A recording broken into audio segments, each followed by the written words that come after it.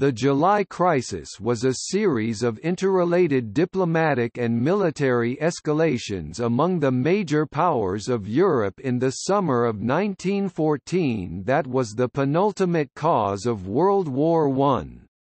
The crisis began on June 28, 1914, when Gavrilo Princip, a Bosnian Serb, assassinated Archduke Franz Ferdinand, heir presumptive to the Austro-Hungarian throne. A complex web of alliances, coupled with miscalculations by many leaders that war was in their best interests or that a general war would not occur, resulted in a general outbreak of hostilities among almost every major European nation in early August 1914. Every major European nation was involved by May 1915. Austria-Hungary viewed the irredentist movements of South Slavs, as promoted by Serbia, to be a threat to the unity of the nation. Following the assassination, Austria sought to inflict a military blow on Serbia to demonstrate strength, and so Serbia would be more cautious about supporting Yugoslav nationalism. However, it was wary of the reaction of the Russian Empire, who were a major supporter of Serbia, so sought a guarantee from its ally Germany that it would support Austria in any conflict. Germany guaranteed its support, but urged Austria to attack quickly, while world sympathy for the murdered heir was high, in order to localize the war and avoid drawing in Russia. Some German leaders believed that growing Russian economic power would change the balance of power between the two nations, that a war was inevitable, and that Germany would be better off if a war happened soon. However, rather than a quick attack with available military forces, Austrian leaders deliberated into mid-July before deciding that it would give Serbia a harsh ultimatum on 23 July and would not attack without a full mobilization of its army that could not be accomplished before 25 July 1914. Just prior to the Serbian reply to the ultimatum, Russia decided that it would intervene in any Austro-Serbian war and ordered a partial mobilization of its armed forces. While Russian military leadership acknowledged that Russia was not yet strong enough for a general war, Russia believed the Austrian grievance against Serbia was a pretext orchestrated by Germany and that it needed to show strength by protecting its Serbian ally. This mobilization was the first major military action not by a direct participant in the conflict between Austria-Hungary and Serbia. It increased the willingness of Serbia to defy the threat of an Austrian attack and greatly increased the alarm in Germany about masses of Russian troops being assembled near its borders. Previously, the German military predicted that Russian mobilization would be slower than that of its French ally on Germany's opposite border. Therefore, German military strategy in any conflict with Russia was to attack through Belgium to avoid French fixed defences and quickly defeat France in the west before turning to face Russia in the east. France was aware that it would have to act together with its Russian ally to defeat its German rival, so escalated its preparations as tensions along the Russian border increased, which in turn further alarmed Germany. While Great Britain was aligned with Russia and France, it also had relatively friendly diplomatic relations with Germany, and many British leaders saw no compelling reason to involve Britain in a continental war. Britain repeatedly offered to mediate, using the Serbian reply as the basis of negotiation, and Germany made various promises in an attempt to ensure British neutrality. However, Britain decided that it had a moral obligation to defend Belgium and aid its former allies, becoming the last major nation actively involved in the July crisis to formally enter the conflict on 4 August. In early August, the ostensible reason for armed conflict, the dispute between Serbia and Austria-Hungary over the murdered heir, had already become a side note to a general European war.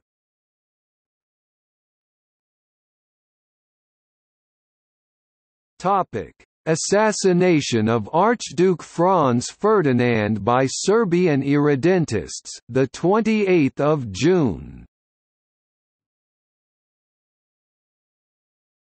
Austria-Hungary had annexed Bosnia and Herzegovina in 1908. Sarajevo was the provincial capital. Oskar Potorik was the military commander and governor of the province.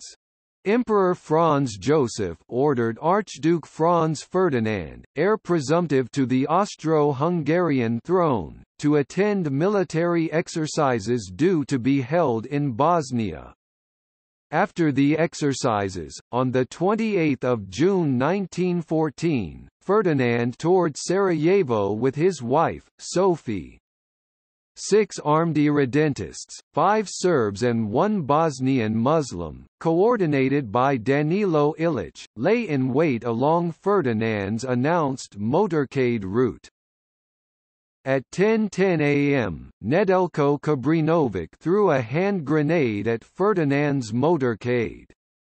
Subsequently, Gavrilo Princip shot and killed Ferdinand and Sophie as they traveled to visit wounded in the hospital. Kabrinović and Princip took cyanide, but it only sickened them. Both were arrested.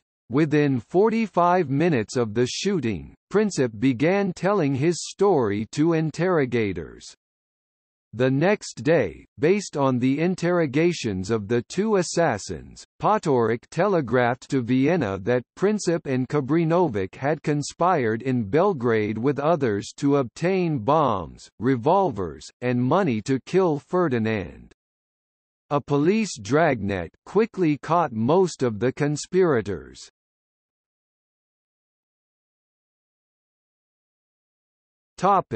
Investigation and accusations. Immediately following the assassinations, Serbian envoy to France Milenko Vesnik and Serbian envoy to Russia Miroslav Spalakovic put out statements claiming that Serbia had warned Austria-Hungary of the impending assassination. Serbia soon thereafter denied making warnings and denied knowledge of the plot. By 30 June, Austro-Hungarian and German diplomats were requesting investigations from their Serbian and Russian counterparts, but were rebuffed. On 5 July, based on interrogations of the accused assassins, Governor Potorik telegraphed Vienna that Serbian Major Voja Tankosić had directed the assassins. The next day, Austrian chargé d'affaires Count Otto von Chernin proposed to Russian Foreign Minister Sergei Sazonov that the instigators of the plot against Ferdinand needed to be investigated within Serbia, but he too was rebuffed. Austria-Hungary immediately undertook a criminal investigation. Ilić and 5 of the assassins were promptly arrested and interviewed by an investigating judge. The 3 assassins who had come from Serbia told almost all they knew. Serbian Major Vojislav Tankosić had directly and indirectly given them 6 Vasic Model M12 Serbian Army issue hand grenades produced at the Kragujevac Royal Serbian Arsenal, 4 brand new, Browning 1910 semi-automatic pistols, training, money, suicide pills, a special map with the location of gendarmes marked, knowledge of an infiltration channel from Serbia to Sarajevo, and a card authorizing the use of that channel. Within Serbia, there was popular rejoicing over the assassination of Franz Ferdinand. Because Serbian elections were scheduled for 14 August, Prime Minister Nikola Pasic was unwilling to court unpopularity by being seen to bow down to Austria. If he had actually warned the Austrians in advance of the plot against Franz Ferdinand, Pasic was probably concerned about his chances at the polls and perhaps his life being endangered if news of them leaked out. Léon Descos, French ambassador to Belgrade, on 1 July reported that a Serbian military party was involved in the assassination of Franz Ferdinand, that Serbia was in the wrong, and that Russian ambassador Hartwig was in constant conversations with Regent Alexander to guide Serbia through this crisis. The military party was a reference to a chief of Serbian military intelligence, Dragutin Dimitrijevic, and the officers he led in the 1903 murder of the King and Queen of Serbia. Their acts led to the installation of the dynasty ruled by King Peter and Regent Alexander. Serbia requested and France arranged the replacement of Descos with the more hawkish Bop, who arrived on 25 July.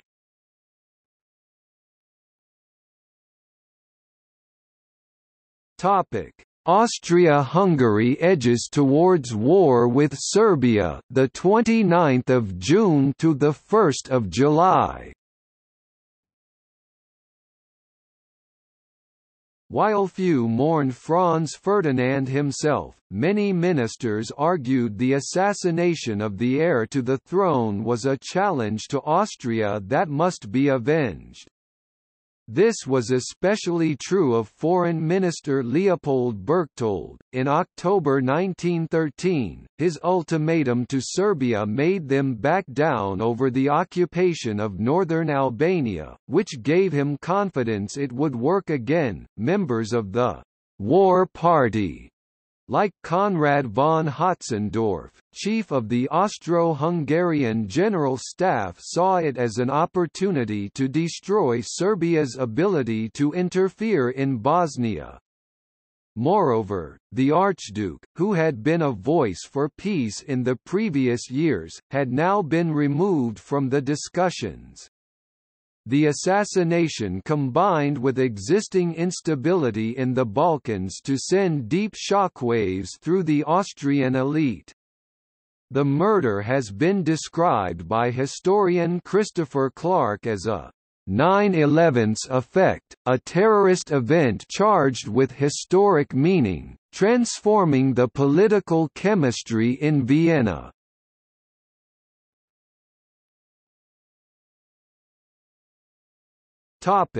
Debate in Vienna.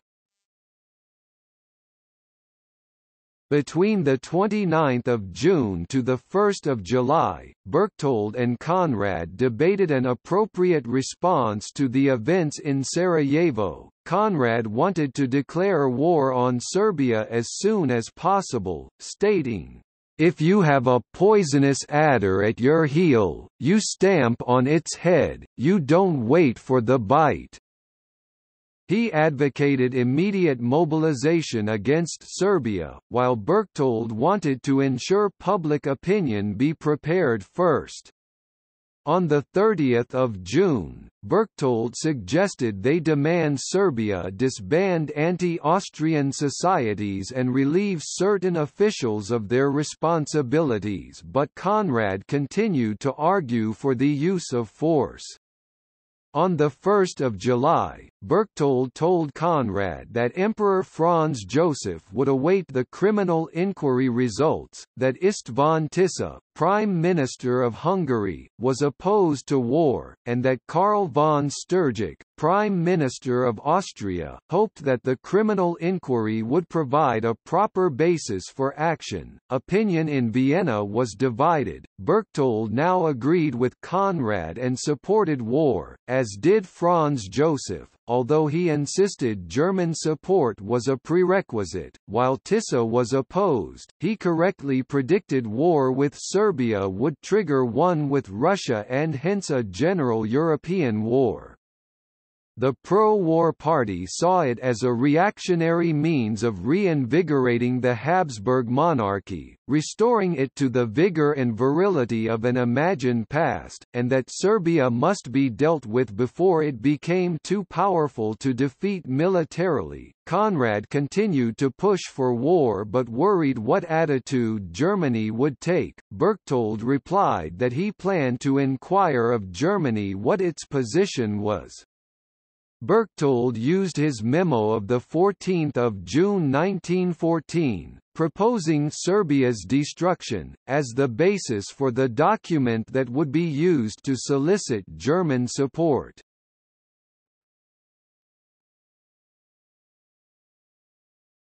The German blank check, 1 July to 6 July.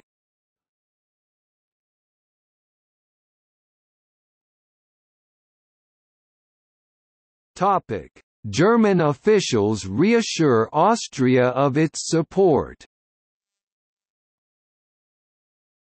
On 1 July, Victor Naumann, a German journalist and friend of German Foreign Secretary Gottlieb von Jagow, approached Berchtold's chief of cabinet, Alexander, Count of Hoyos. Naumann's advice was that it was time to annihilate Serbia and that Germany could be expected to stand by her ally. The next day, German ambassador Heinrich von Cheque spoke to Emperor Franz Joseph and stated that it was his estimate that Wilhelm II would support resolute, well-thought-out action by Austria-Hungary with regard to Serbia. On 2 July, the Saxon ambassador in Berlin wrote back to his king that the German army wanted Austria to attack Serbia as quickly as possible because the time was right for a general war, since Germany was more prepared for war than either Russia or France. On 3 July, the Saxon military attaché in Berlin reported that the German General Staff would be pleased if war were to come about now. Emperor Wilhelm II came to share the views of the German General Staff and declared on 4 July that he was entirely for settling accounts with Serbia. He ordered the German ambassador in Vienna, Count Heinrich von Cheque, to stop advising restraint, writing that, "Cheque will be so good to drop this nonsense.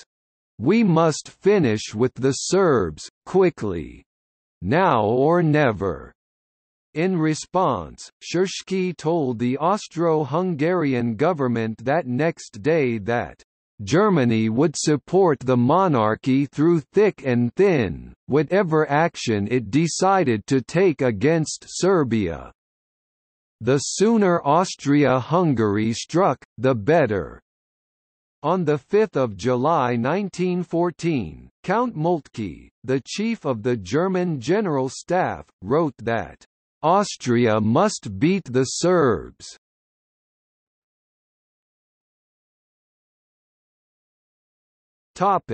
Hoyos visits Berlin, 5–6 July.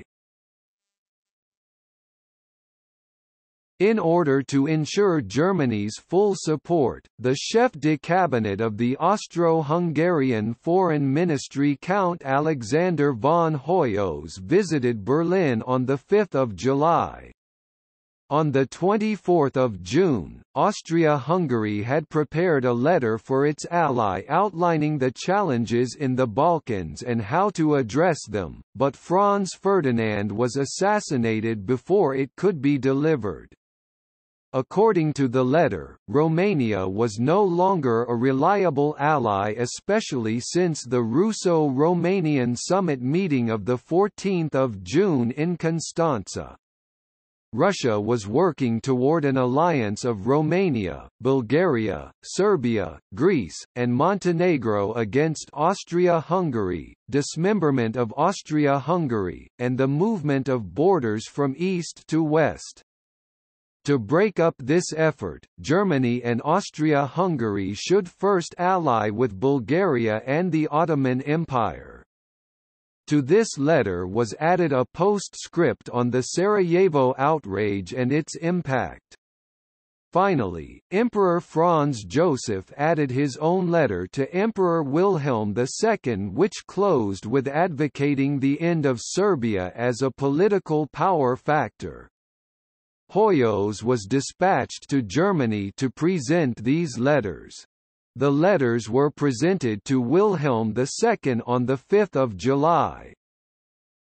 Von Hoyos provided Austro-Hungarian ambassador Count Ladislaus de Széchenyi-Marek with two documents, one of which was a memo by Tisza, advising that Bulgaria should join the Triple Alliance, and another letter by Franz Joseph I of Austria stating that the only way of preventing the disintegration of the dual monarchy was to eliminate Serbia as a state. The letter by Franz Joseph was based closely upon Berchtold's 14 June memo calling for the destruction of Serbia.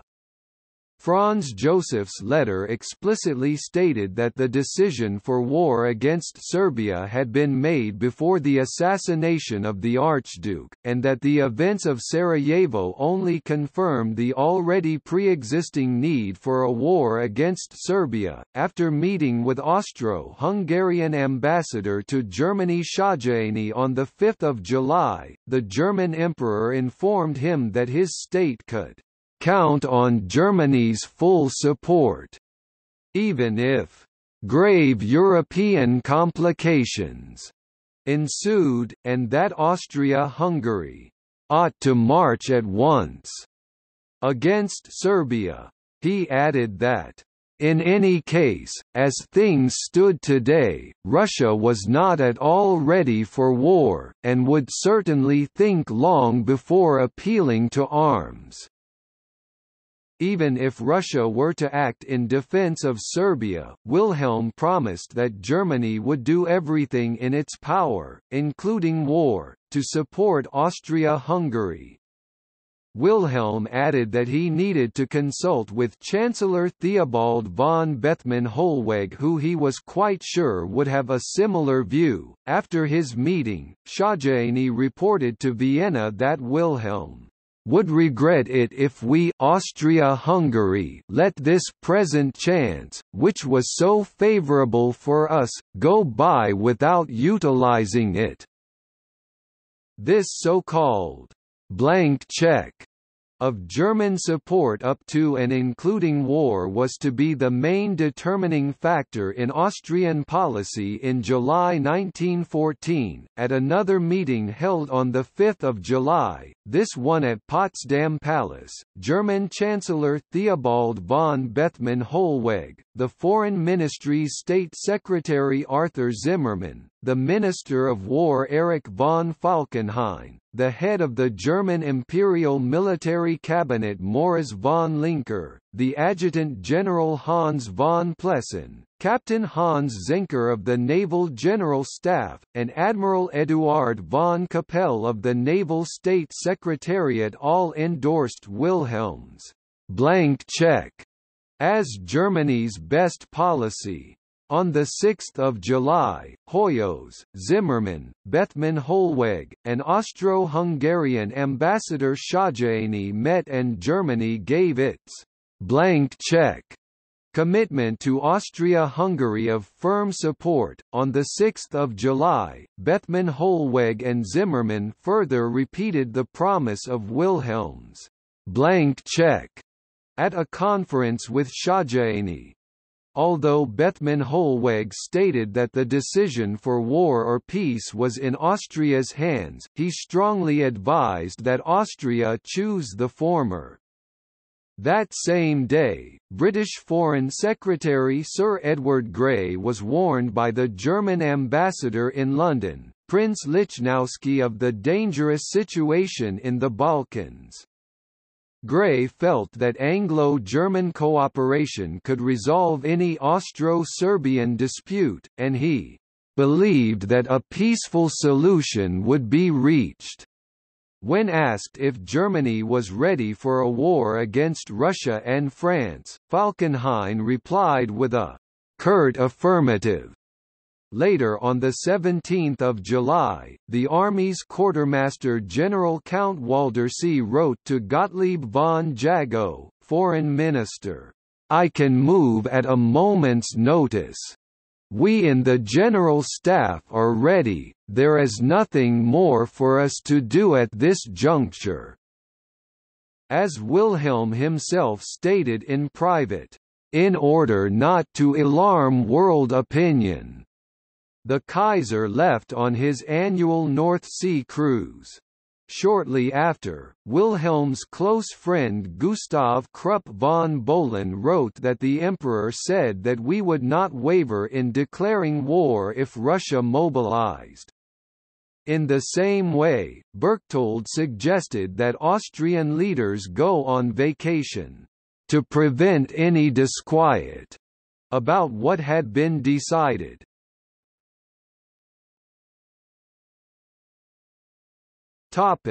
German thinking. Germany's policy was to support a swift war to destroy Serbia that would present a fait accompli, a fact accomplished, to the world. Unlike the three earlier cases dating from 1912 when Austria had asked for German diplomatic support for a war against Serbia, this time it was felt that political conditions for such a war now existed. At this time, the German military supported the idea of an Austrian attack against Serbia as the best way of starting a general war, whereas Wilhelm believed that an armed conflict between Austria-Hungary and Serbia would be purely local. Austrian policy based upon pre-existing plans to destroy Serbia involved not waiting to complete judicial inquiries to strike back immediately and not to strain its credibility in the coming weeks, as it would become more and more clear that Austria was not reacting to the assassination. Likewise, Germany wished to give the impression of its ignorance of Austrian intentions. The thinking was, as Austria-Hungary was Germany's only ally, if its prestige was not restored, then its position in the Balkans might be irreparably damaged, encouraging further irredentism by Serbia and Romania. A quick war against Serbia would not only eliminate her, but also probably lead to further diplomatic gains vis-a-vis Bulgaria and Romania. A Serbian defeat would also be a defeat for Russia and reduce her influence in the Balkans. The benefits were clear, but there were risks, namely that Russia would intervene and this would lead to a continental war. However, this was thought even more unlikely since the Russians had not yet finished their French-funded rearmament program scheduled for completion in 1917. Moreover, they did not believe that Russia, as an absolute monarchy, would support regicides, and more broadly, the mood across Europe was so anti-Serbian that even Russia would not intervene.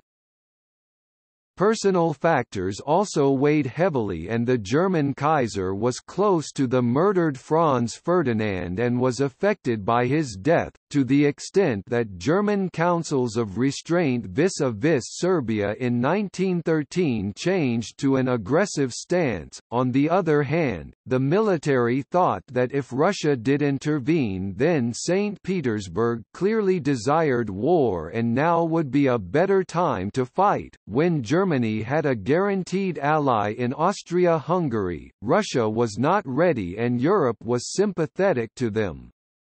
On balance, at this point in the crisis, the Germans anticipated that their support would mean the war would be a localized affair between Austria-Hungary and Serbia.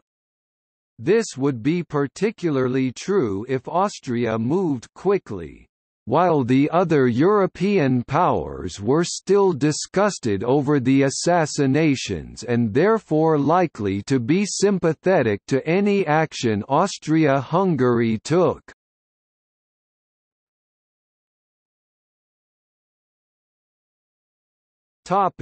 Austria-Hungary considers an ultimatum. On 7 July, the Council of Joint Ministers debated Austria-Hungary's course of action. The most hawkish on the Council considered a surprise attack on Serbia. Count Tisza persuaded the Council that demands should be placed on Serbia before mobilization to provide a proper juridical basis for a declaration of war. Samuel R. Williamson, Jr. has emphasized the role of Austria-Hungary in starting the war.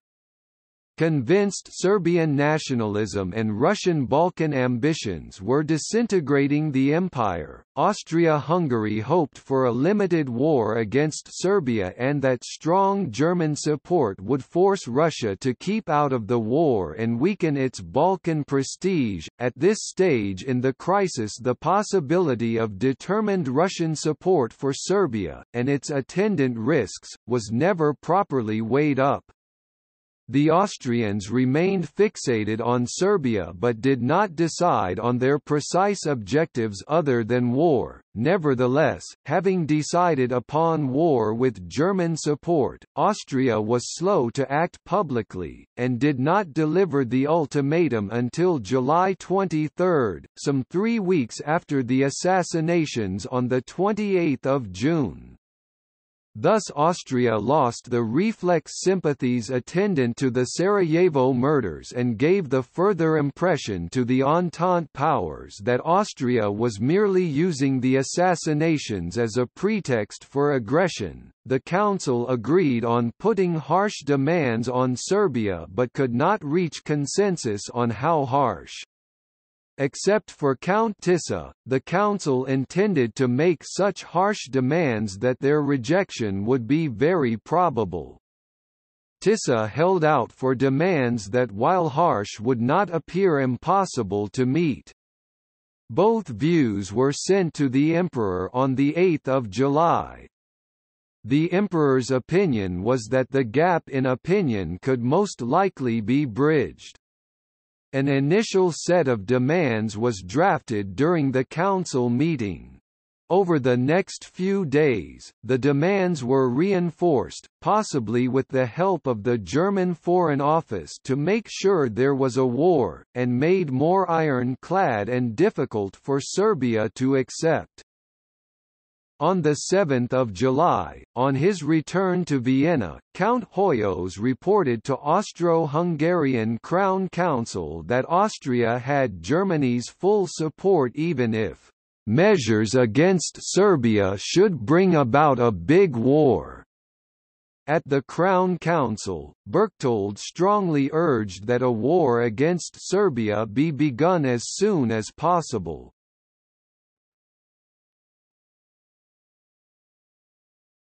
Tisza alone opposes war with Serbia. At that meeting of the Crown Council, all involved were in full favour of war except Hungarian Prime Minister István Tisza. Tisza warned that any attack on Serbia would, as far as can humanly be foreseen, lead to an intervention by Russia and hence a world war. The rest of the participants debated about whether Austria should just launch an unprovoked attack or issue an ultimatum to Serbia with demands so stringent that it was bound to be rejected. Austrian Prime Minister Sturček warned Tisza that if Austria did not launch a war, its policy of hesitation and weakness would cause Germany to abandon Austria-Hungary as an ally.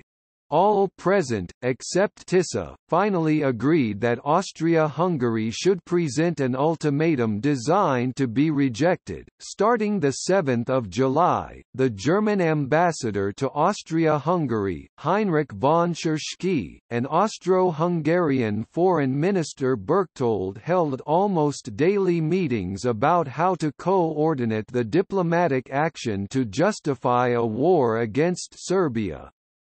On 8 July, Cheque presented Berchtold with a message from Wilhelm, who declared he stated most emphatically that Berlin expected the monarchy to act against Serbia, and that Germany would not understand it, if the present opportunity were allowed to go by without a blow struck. At the same meeting, Cheque told Berchtold, "If we Austria-Hungary compromised or bargained with Serbia, Germany would interpret this as a confession of weakness, which could not be without effect on our position in the Triple Alliance and on Germany's future policy." On 7 July, Bethmann Hollweg told his aide and close friend Kurt Riesler that, "Action against Serbia can lead to a world war." Bethmann Hollweg felt such a "leap in the dark" was justified by the international situation. Bethmann Hollweg told Riesler that Germany was "completely paralyzed," and that the future belongs to Russia, which is growing and growing, and is becoming an ever-increasing nightmare to us. Riesler went to write in his diary that Bethmann Hollweg painted a devastating picture, with Russia building railroads in Congress Poland that allow Russia to mobilize faster once the great military program was finished in 1917, and that an Austro-Serbian war would probably cause a world war, which would lead to an overthrow of the existing order. But since the existing order was lifeless and void of ideas, such a war could only be welcomed as a blessing to Germany. Bethmann Hollweg's fears about Russia led him to credit Anglo-Russian naval talks in May 1914 as the beginning of an encirclement policy against Germany that could only be broken through war. After Anglo-French naval talks had taken place, the Russians demanded the same courtesy be extended to them, which led to inconclusive Anglo-Russian naval talks. On 8 July, Tisza informed another meeting of the Crown Council that any attack on Serbia was bound to lead to intervention by Russia and consequently world war. On the same day, Kurt Riesler's diary has his friend Bethmann Hollweg saying, "If the war comes from the east, so that we are marching to Austria-Hungary's aid instead of Austria-Hungary to ours, then we have a chance of winning it. If war does not come, if the Tsar does not want it or France dismayed, counsels peace, then we still have a chance of maneuvering the Entente apart over this action."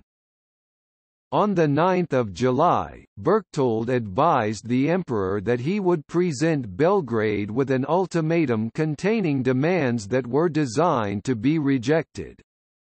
This would ensure a war without the odium of attacking Serbia without warning, put her in the wrong, and ensure that Britain and Romania would remain neutral. On 10 July, Berchtold told Cheque he would present Serbia with an ultimatum containing unacceptable demands as the best way of causing war, but chief care would be taken about how to present these unacceptable demands.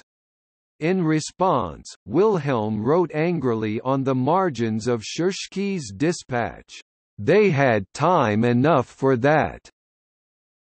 It took the week of 7 to 14 July to persuade Tisza to support war. On 9 July, Prince Lichnowsky, the German ambassador in London, was told by British Foreign Secretary Sir Edward Grey that he saw no reason for taking a pessimistic view of the situation. Despite Tisza's opposition, Berchtold had ordered his officials to start drafting an ultimatum to Serbia on 10 July. The German ambassador reported that Count Berchtold appeared to hope that Serbia would not agree to the Austro-Hungarian demands, as a mere diplomatic victory would put the country here again in a stagnant mood. Count Hoyos told a German diplomat that the demands were really of such a nature that no nation that still possessed self-respect and dignity could possibly accept them. On the 11th of July, Cheque reported to Jago that he again took the occasion to discuss with Berchtold what action was to be taken against Serbia, chiefly in order to assure the minister once again, emphatically, that speedy action was called for. On the same day, the German Foreign Office wanted to know if they should send a telegram congratulating King Peter of Serbia on his birthday. Wilhelm replied that not doing so might attract attention. On 12 July, Shahjani reported from Berlin that everyone in the German government wanted to see Austria-Hungary declare war on Serbia at once, and were tired of Austrian indecision about whether to choose war or peace. On 12 July, Berchtold showed Cheque the contents of his ultimatum containing unacceptable demands, and promised to present it to the Serbs after the Franco-Russian summit between President Poincaré and Nicholas II was over. Wilhelm wrote on the margins of Cheque's dispatch, "What a pity that the ultimatum would be presented so late in July." By 14 July, Tisza agreed to support war out of fear that a policy of peace would lead to Germany renouncing the dual alliance of 1879. On that day, Cheque reported to Berlin that Austria-Hungary would present an ultimatum, which would almost certainly be rejected and should result in war. That same day, Jago sent instructions to Prince Lichnowsky, the German ambassador in London, stating Germany had decided to do everything within its power to cause an Austro-Serbian war, but Germany must avoid the impression that we were egging Austria on to war. Jago described a war against Serbia as Austria-Hungary's last chance at political rehabilitation. He stated that under no circumstances did he want a peaceful solution, and though he did not want a preventive war, he would not jib at the post if such a war came because Germany was ready for it, and Russia fundamentally was not. Russia and Germany being destined to fight each other, Jago believed that now was the best time for the inevitable war, because, "in a few years Russia will be ready. Then she will crush us on land by weight of numbers, and she will have her Baltic fleet and her strategic railroads ready. Our group meanwhile is getting weaker." Jago's belief that the summer of 1914 was the best time for Germany to go to war was widely shared in the German government. Many German officials believed that the Teuton race and Slav race were destined to fight each other in a terrible race war for the domination of Europe, and that now was the best time for such a war to come. The chief of the German General Staff, Moltke, told Count Lerchenfeld, the Bavarian minister in Berlin, that a moment so favourable from the military point of view might never occur again. Moltke argued that due to the alleged superiority of German weaponry and training, combined with the recent change in the French army from a 2-year to a 3-year period of service, Germany could easily defeat both France and Russia in 1914. On 13 July, Austrian investigators into the assassination of Franz Ferdinand reported to Berchtold that there was little evidence that the Serbian government had abetted the murders. This report depressed Berchtold as it meant there was little evidence to support his pretext of Serbian government involvement in Franz Ferdinand's assassination.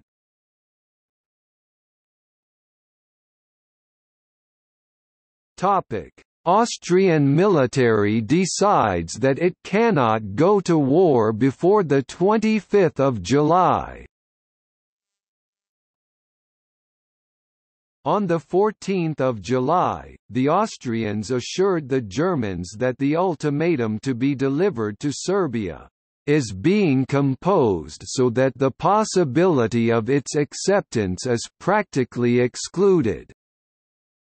That same day, Conrad, the chief of the General Staff of the Austro-Hungarian army, told Berchtold that due to his desire to get the summer harvest in, the earliest that Austria could declare war was 25 July.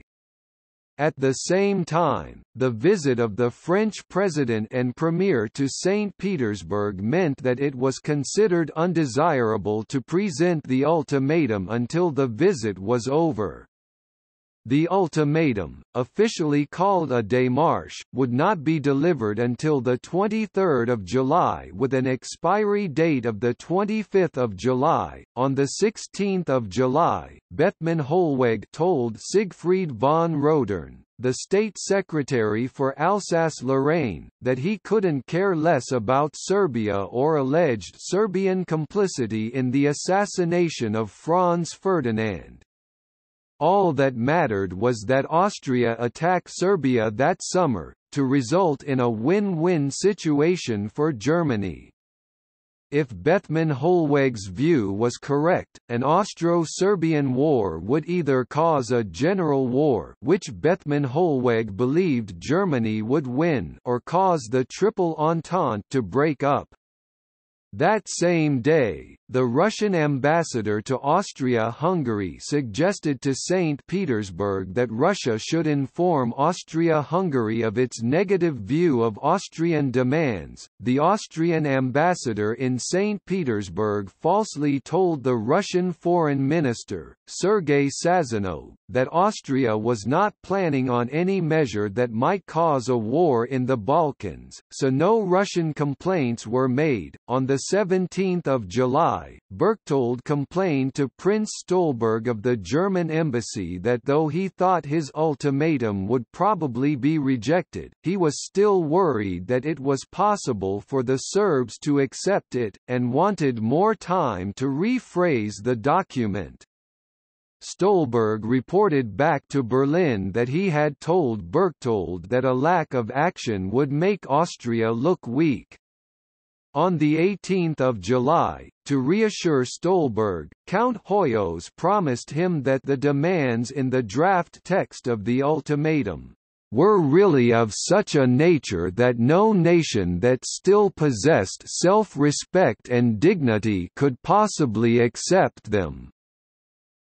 The same day, in response to rumors about an Austrian ultimatum, the Serbian Prime Minister Pasic stated that he would not accept any measures compromising on Serbian sovereignty. On 18 July, Hans Schoen, a Bavarian diplomat in Berlin, told the Bavarian Prime Minister Count Georg von Hertling that Austria was only making a pretense of being peacefully inclined. Commenting on the draft text of the ultimatum shown to him by German diplomats, Schoen noted that Serbia would not be able to accept the demands, so the result would be war. Zimmermann told Schoen that a powerful and successful move against Serbia would save Austria-Hungary from internal disintegration, and that was why Germany had given Austria a blank power of full authority, even at the risk of a war with Russia.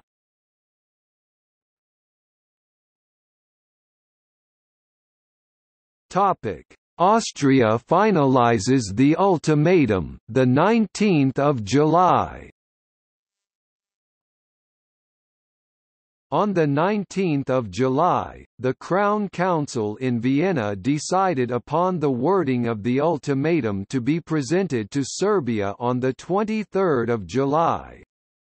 The extent of German influence was evident when Jago ordered Berchtold to delay the ultimatum by an hour to make sure that the French president and premier were at sea after their summit in St. Petersburg. The first draft of the ultimatum had been shown to the German embassy in Vienna on 12 July and the final text was provided in advance to the German embassy on the 22nd of July. Due to Austria's delay in writing the ultimatum, the element of surprise that Germany had counted upon in the war against Serbia was lost. Instead, the strategy of localization was adopted, which meant that when the Austro-Serbian War began, Germany would pressure other powers not to become involved even at the risk of war. On 19 July, Jago published a note in the semi-official North German Gazette warning other powers that the settlement of differences which may arise between Austria-Hungary and Serbia should remain localized. Asked by Jules Cambon, the French ambassador to Germany, how he knew about the contents of the Austrian ultimatum as he had revealed in the North German Gazette, Gottlieb von Jago pretended to be ignorant of it. Sir Horace Rumbold of the British Embassy in Berlin reported that it was likely that Austria was operating with German assurances. Though Jago's pretense was not widely believed, it was still believed at the time that Germany was aiming for peace, and could restrain Austria. General Helmuth von Moltke of the German General Staff again strongly approved of the idea of an Austrian attack on Serbia as the best way of bringing about the desired world war. On 20 July, the German government informed the directors of the Norddeutscher Lloyd and Hamburg America Line shipping companies that Austria would soon present an ultimatum that might cause a general European war, and they should start withdrawing their ships from foreign waters back to the Reich at once. That same day, the German Navy was ordered to concentrate the High Seas Fleet, in case of a general war. Riesler's diary states Bethmann Hollweg saying on 20 July that Russia with its growing demands and tremendous dynamic power would be impossible to repel in a few years, especially if the present European constellation continues to exist. Riesler ended his diary noting that Bethmann Hollweg was determined and taciturn, and quoted his former foreign minister Kitterlin Wechter, who had always said we must fight. On 21 July, the German government told Jules Cambon, the French ambassador in Berlin, and Broniewski, the Russian chargé d'affaires, that the German Reich had no knowledge of what Austrian policy was towards Serbia. In private, Zimmermann wrote that the German government entirely agreed that Austria must take advantage of the favourable moment, even at the risk of further complications, but that he doubted whether Vienna would nerve herself to act. Zimmermann ended his memo that he gathered that Vienna, timid and undecided as it always was almost sorry that Germany had given the blank check of 5 July 1914, instead of advising restraint with Serbia. Conrad himself was pressuring the dual monarchy for haste in starting a war, in order to prevent Serbia from smelling a rat and herself volunteering compensation, perhaps under pressure from France and Russia. On the 22nd of July, Germany refused an Austrian request to have the German minister in Belgrade present the ultimatum to Serbia because, as Jago had said, it would look too much as though we were egging Austria on to make war. On 23 July, the whole German military and political leadership ostentatiously went on vacation. Count Schoen, the Bavarian chargé d'affaires in Berlin, reported to Munich that Germany would act surprised by the Austrian ultimatum. However, on 19 July, 4 days before the ultimatum was presented, Jago asked all German ambassadors except for Austria-Hungary to pass along support for Austrian action against Serbia. Jago realized that this statement was incompatible with his claims of ignorance, thus leading to a hasty second dispatch claiming total ignorance of the Austrian ultimatum, but threatening incalculable consequences if any power tried to stop Austria-Hungary from attacking Serbia if the ultimatum were rejected. When Portales, the German ambassador in St. Petersburg, reported that the Russian Foreign Minister Sergei Sazonov warned that Germany must reckon with Europe if she supported an Austrian attack against Serbia, Wilhelm wrote on the margin of Portales's dispatch, "No. Russia, yes." In supporting an Austrian war with Serbia, Germany's leaders knew the risks of a general war. As the historian Fritz Fischer pointed out, this could be proven by Jago's request to know the full itinerary of Wilhelm's North Sea cruise before the Austrian ultimatum was presented. On the 22nd of July, before the ultimatum was delivered, the Austrian government asked that the German government deliver the Austrian declaration of war when the ultimatum expired on the 25th of July. Jago refused, stating, "Our standpoint has to be that the quarrel with Serbia is an Austro-Hungarian internal affair." On 23 July, the Austrian minister in Belgrade, Baron Giesl von Gieslingen, presented the ultimatum to the Serbian government. At the same time, and having a strong expectation of Serbian rejection, the Austrian army opened its war book, and began preparations for hostilities.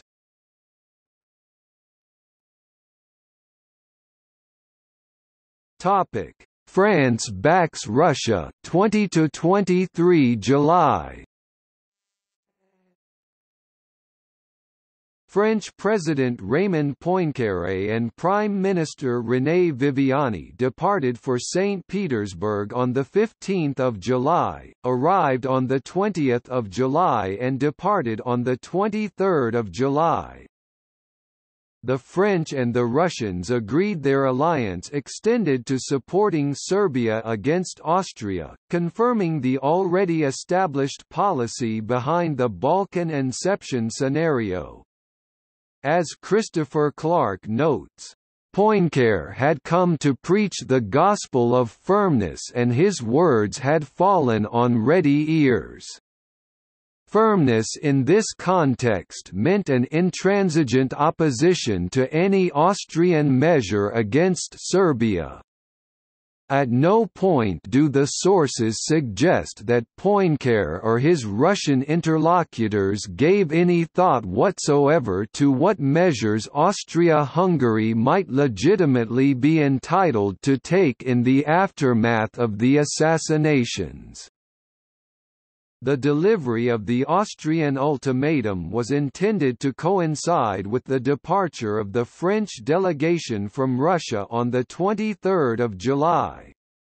The meetings were centrally concerned with the crisis unfolding in Central Europe. On 21 July, the Russian foreign minister warned the German ambassador to Russia that Russia would not be able to tolerate Austria-Hungary's using threatening language to Serbia or taking military measures. The leaders in Berlin discounted this threat of war. German Foreign Minister Gottlieb von Jagow noted, "There is certain to be some blustering in St. Petersburg." German Chancellor Theobald von Bethmann-Hollweg told his assistant that Britain and France did not realize that Germany would go to war if Russia mobilized. He thought London saw a German bluff and was responding with a counter-bluff. Political scientist James Fearon argues from this episode that the Germans believed Russia were expressing greater verbal support for Serbia than they would actually provide, in order to pressure Germany and Austria-Hungary to accept some Russian demands in negotiation. Meanwhile, Berlin was downplaying its actual strong support for Vienna so as to not appear the aggressor, for that would alienate German socialists.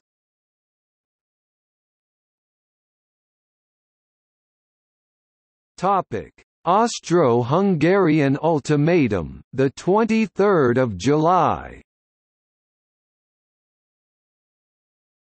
The Austro-Hungarian ultimatum demanded that Serbia formally and publicly condemn the dangerous propaganda against Austria-Hungary, the ultimate aim of which, it claimed, is to detach from the monarchy territories belonging to it.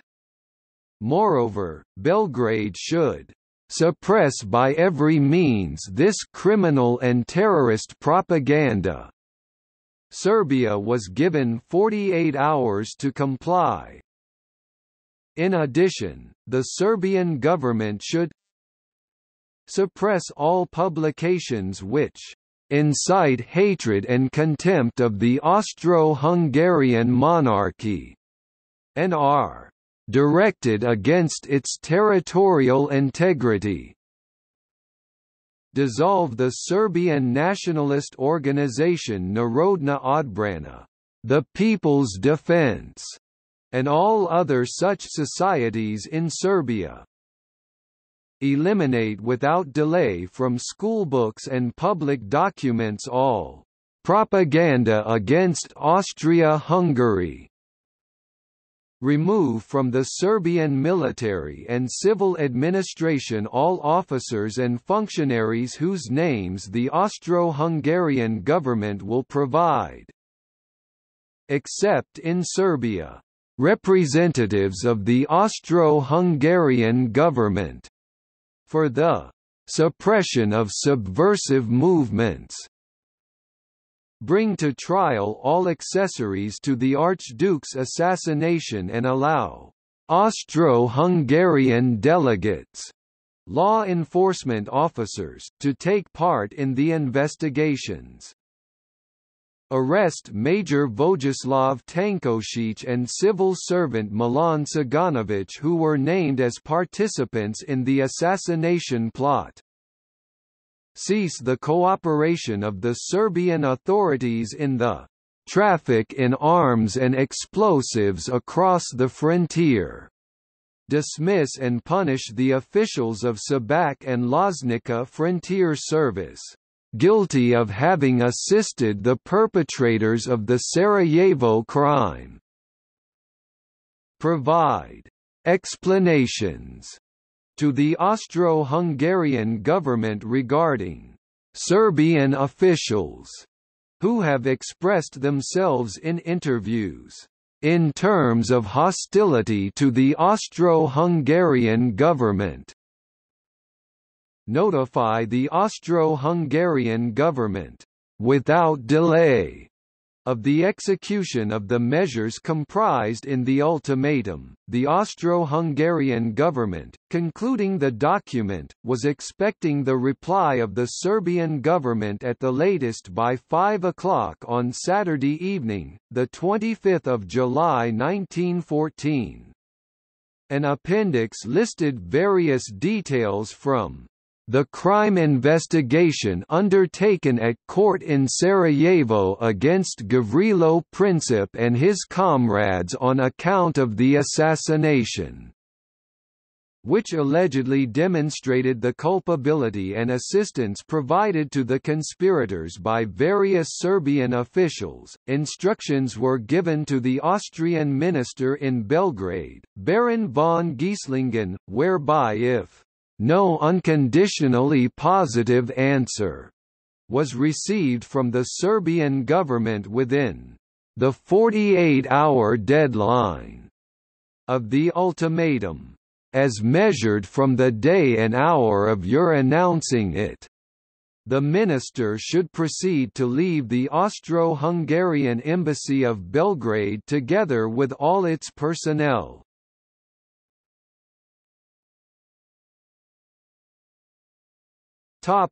Serbian reply.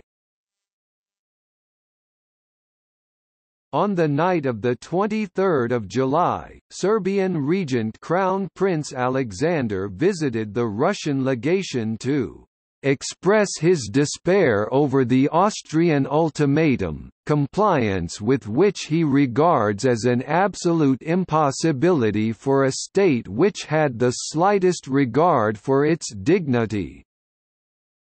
Both the regent and Pasic asked for Russian support, which was refused. Sazonov offered the Serbs only moral support, while Nicholas told the Serbs to simply accept the ultimatum, and hope that international opinion would force the Austrians to change their minds.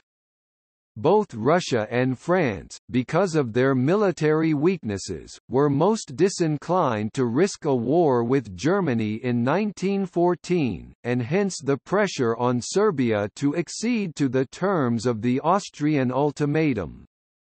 Because the Austrians had repeatedly promised the Russians that nothing was planned against Serbia that summer, their harsh ultimatum did not do much to antagonize Sazonov. Confronted with the ultimatum and the lack of support from other European powers, the Serbian cabinet worked out a compromise.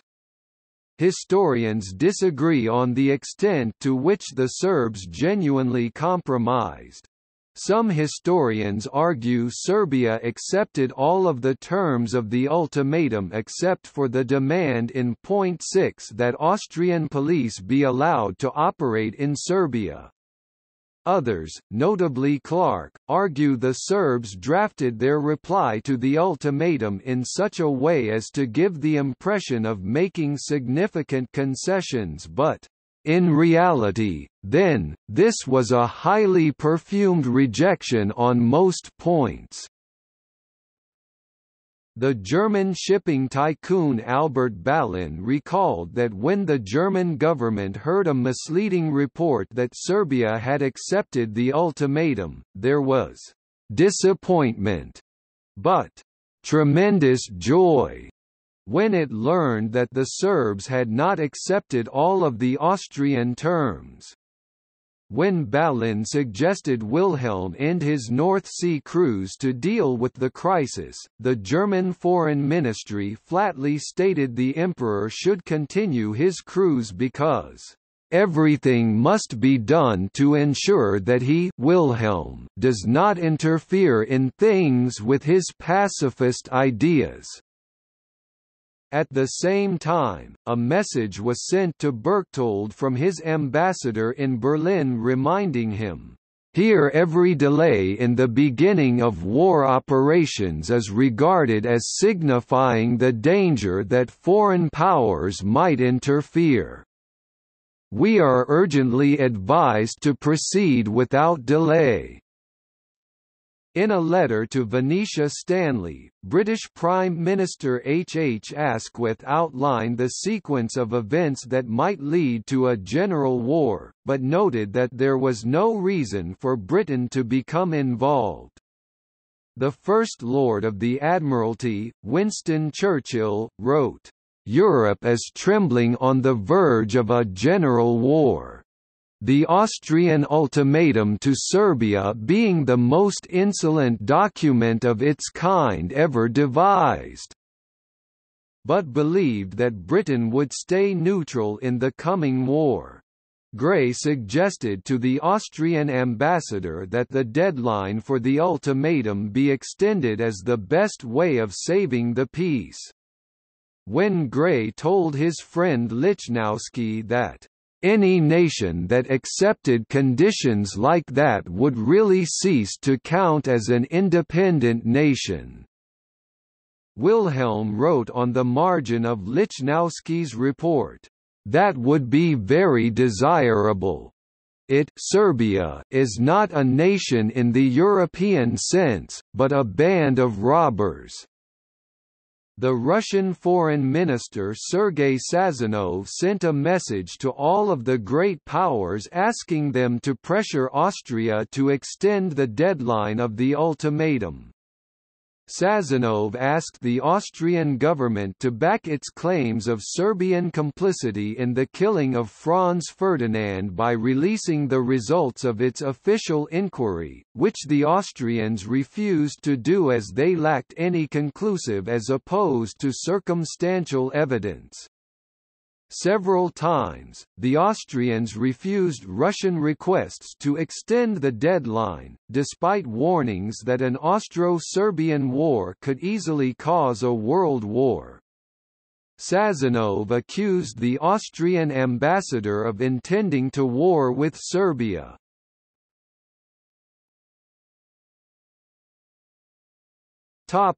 Britain offers to mediate, the 23rd of July. On 23 July, British Foreign Secretary Sir Edward Grey made a mediation offer with a promise that his government would attempt to influence Russia to influence Serbia, and Germany to influence Austria-Hungary as the best way of stopping a general war. Wilhelm wrote on the margins of Lichnowsky's dispatch containing Grey's offer that Britain's condescending orders were to be totally rejected, and Austria-Hungary would not retract any of its impossible demands on Serbia. He continued, "Am I to do that? Wouldn't think of it. What does he Gray mean by impossible?" Jago ordered Lichnowsky to tell Gray of the supposed German ignorance of the Austrian ultimatum, and that Germany regarded Austro-Serbian relations as an internal affair of Austria-Hungary, in which we had no standing to intervene. Jago's statement did much to discredit Germany in British eyes. Lichnowsky reported to Berlin, "If we do not join the mediation, all faith here in us and in our love of peace will be shattered." At the same time, Gray met with opposition from the Russian ambassador, who warned that a conference with Germany, Italy, France, and Britain serving as the mediators between Austria and Russia would break apart the informal Triple Entente.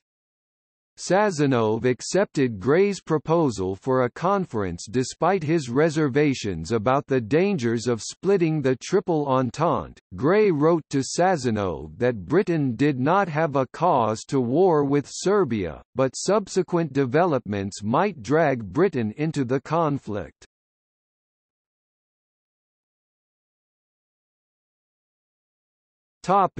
Germany considers military scenarios 23 to 24 July. Starting 23 July, all of Germany's leaders returned secretly to Berlin to deal with the crisis. A division between those led by Bethmann Hollweg, who wanted to see what would happen following an Austrian attack on Serbia, and the military led by Moltke and Falkenhayn, who urged that Germany immediately follow an Austrian attack on Serbia with a German attack on Russia. Moltke repeatedly stated that 1914 would be the best time for starting a preventive war, or the Russian Great Military Program would finish by 1917, making Germany unable to ever again risk a war. Moltke added that Russian mobilization was regarded as an opportunity to be sought rather than as a sort of threat, as it would allow Germany to go to war while presenting it as forced on Germany. The German military attaché in Russia reported that Russian preparations for mobilization were on a much smaller scale than was expected. Though Moltke at first argued that Germany should wait for Russia to mobilize before beginning the preventive war, by the end of the week he urged that Germany should launch it anyway. In Moltke's view, in order to invade France successfully, Germany would need to seize the Belgian fortress of Liege by surprise. The longer the diplomatic action continued, the less likely Moltke thought that Liege could be stormed by surprise, and if Liege were not taken, then the entire Schlieffen plan would be unhinged. On 24 July, Zimmermann sent out a dispatch to all German ambassadors except for Austria-Hungary, telling them to inform their host governments that Germany had no advance knowledge whatsoever of the ultimatum. That same day, Gray, who was worried by the tone of the ultimatum, which he felt seemed designed to be rejected, warned Lichnowsky of the dangers of European war à quatre involving Russia, Austria, France and Germany if Austrian troops entered Serbia. Gray suggested mediation between Italy, France, Germany, and Britain as the best way of stopping an Austro-Serbian war. Jago sabotaged Gray's offer by waiting until after the ultimatum had expired to pass on the British offer. Jago claimed that WE exercised no influence of any kind with regard to the contents of the note, the Austrian ultimatum, and that Germany was unable to counsel Vienna to retract, because that would humiliate Austria too much. The Russian ambassador to Britain warned Prince Lichnowsky, "Only a government that wanted war could possibly write such a note, the Austrian ultimatum." Upon reading an account of a meeting in which Berchtold informed the Russian ambassador of his country's peaceful intentions towards Russia, Wilhelm wrote on the margin, "Absolutely superfluous," and called Berchtold an ass. Also on 24 July, after Berchtold met with the Russian chargé d'affaires, furious complaints were prompted from Berlin, warning that Austria should not engage in talks with any other powers in case a compromise might be worked out. That same day, Wilhelm wrote on the margin of a dispatch from Cheque, calling Austria-Hungary weak for not being aggressive enough in the Balkans, and writing that alteration in the power in the Balkans has got to come. Austria must become predominant in the Balkans as compared to the little ones, and at Russia's expense. Count Shahjani reported to Vienna that here, it is generally taken for granted that if Serbia rejects our demands, we shall at once reply by declaring war, and opening military operations. We are advised to confront the world with a fait accompli, emphasis in the original. Quote, "When the German ambassador in Belgrade reported how sad the Serbian people were with being faced with the choice of either war or national humiliation, Wilhelm wrote on the margins of the report, 'Bravo! One would not have believed it of the Viennese. How hollow the whole Serbian power is proving itself to be, thus, it is seen to be with all the Slav nations. Just tread hard on the heels of that rabble.'"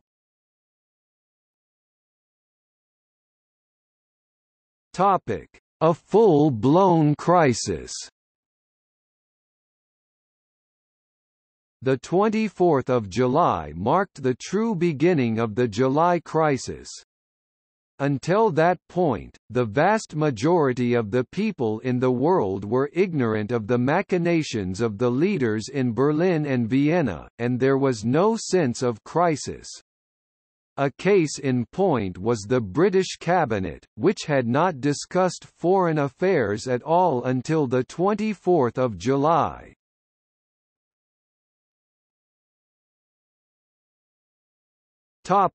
Serbia and Austria mobilise, France takes preparatory steps, 24 to 25 July. On 24 July, the Serbian government, expecting an Austrian declaration of war the next day, mobilized while Austria broke off diplomatic relations. The British ambassador to Austria-Hungary reported to London, "War is thought imminent. Wildest enthusiasm prevails in Vienna." Asquith wrote in a letter to Venetia Stanley that he was worried that Russia was trying to entangle Britain in what he described as the most dangerous situation of the last 40 years. To stop a war, the permanent secretary of the British Foreign Office, Sir Arthur Nicholson, suggested again that a conference be held in London chaired by Britain, Germany, Italy and France to resolve the dispute between Austria and Serbia. On 25 July, Emperor Franz Joseph signed a mobilization order for 8 army corps to begin operations against Serbia on 28 July. The Austro-Hungarian ambassador Giesl left Belgrade. The caretaker government in Paris cancelled all leave for French troops as of 26 July, and ordered the majority of French troops in Morocco to begin returning to France.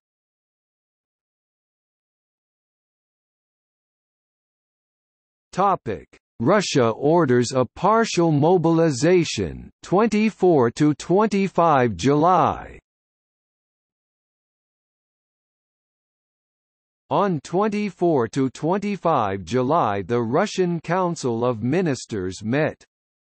The Russian Agriculture Minister Alexander Krivoshein, who was especially trusted by Nicholas, argued that Russia was not militarily ready for a conflict with Germany and Austria-Hungary, and that it could achieve its objectives with a cautious approach. Sazonov stated that Russia had usually been moderate in its foreign policy, but that Germany had viewed its moderation as weakness to be taken advantage of. The Russian War Minister Vladimir Sukhomlinov and the Navy Minister Admiral Ivan Grigorovich stated that Russia was not ready for a war against either Austria or Germany, but that a firmer diplomatic stance was necessary. The Russian government again asked Austria to extend the deadline, and advised the Serbs to offer as little resistance as possible to the terms of the Austrian ultimatum.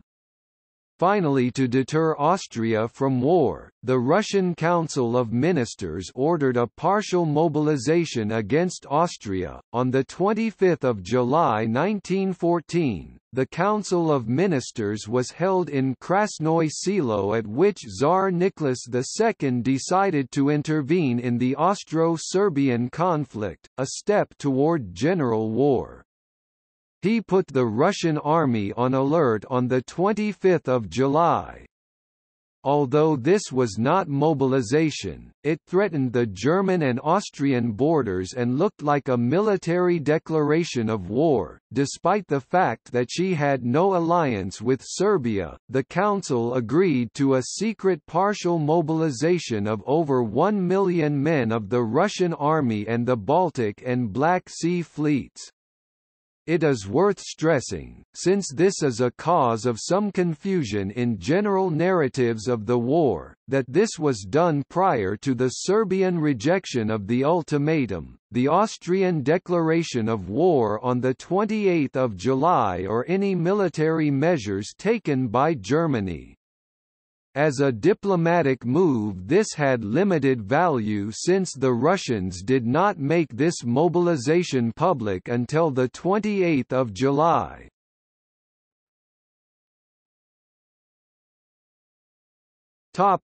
Russian thinking. The arguments used to support this move in the Council of Ministers were: the crisis was being used as a pretext by the Germans to increase their power. Acceptance of the ultimatum would mean that Serbia would become a protectorate of Austria. Russia had backed down in the past, for example in the Lehman von Sanders affair and the Bosnian crisis, and this had encouraged the Germans rather than appeased them. Russian arms had recovered sufficiently since the disasters of 1904–06. In addition, Russian Foreign Minister Sergei Sazonov believed that war was inevitable and refused to acknowledge that Austria-Hungary had a right to counter measures in the face of Serbian irredentism. On the contrary, Sazonov had aligned himself with the irredentism, and expected the collapse of the Austro-Hungarian Empire. Crucially, the French had provided their clear support for their Russian allies for a robust response in their recent state visit just days before. Also in the background was Russian anxiety of the future of the Turkish Straits, where Russian control of the Balkans would place St. Petersburg in a far better position to prevent unwanted intrusions on the Bosphorus, Christopher Clark states. It would be difficult to overstate the historical importance of the meetings of 24 and 25 July, as it emboldened Serbia and raised the stakes for Germany, which was still hoping for a conflict localized to the Balkans. Russian policy was to pressure the Serbs to accept the ultimatum as much as possible without being humiliated too much. Russia was anxious to avoid a war because the Great Military Program was not to be completed until 1917, and Russia was otherwise not ready for war. Because all of France's leaders, including President Poincaré and René Viviani, were at sea on the battleship France, returning from the summit in St. Petersburg, the acting head of the French government, Jean-Baptiste Bienvenu Martin, took no line on the ultimatum. In addition, the Germans jammed the radio messages, at least garbling contacts between the ship-borne French leaders and Paris, and possibly blocking them completely.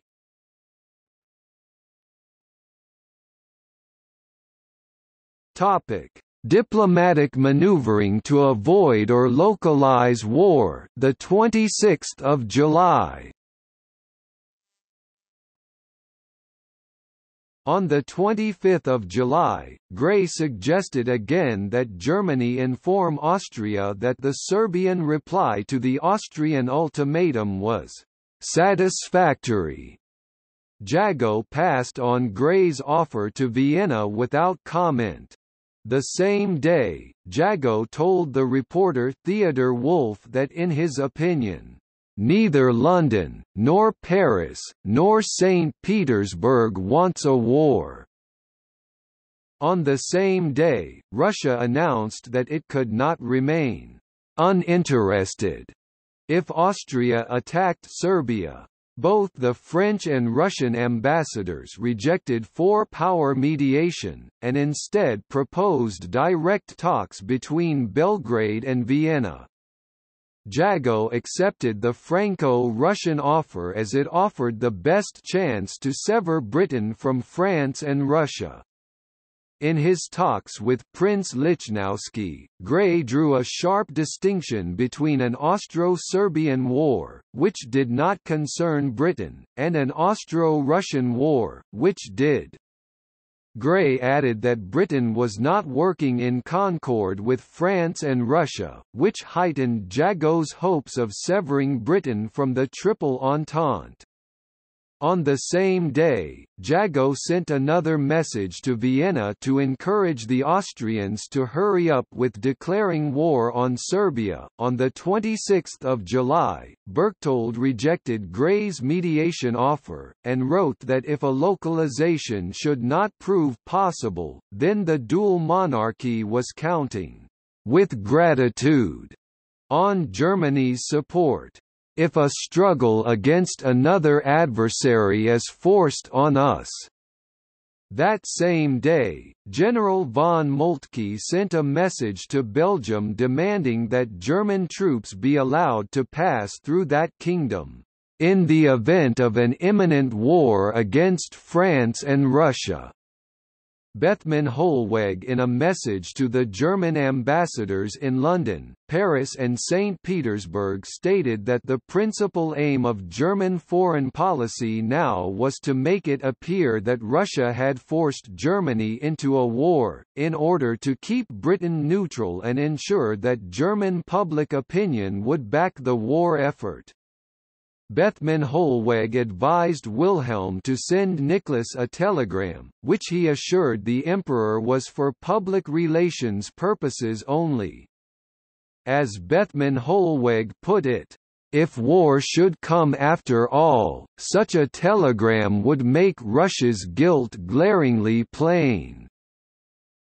Moltke visited the German Foreign Ministry to advise Jago that Germany should start drafting an ultimatum to justify an invasion of Belgium.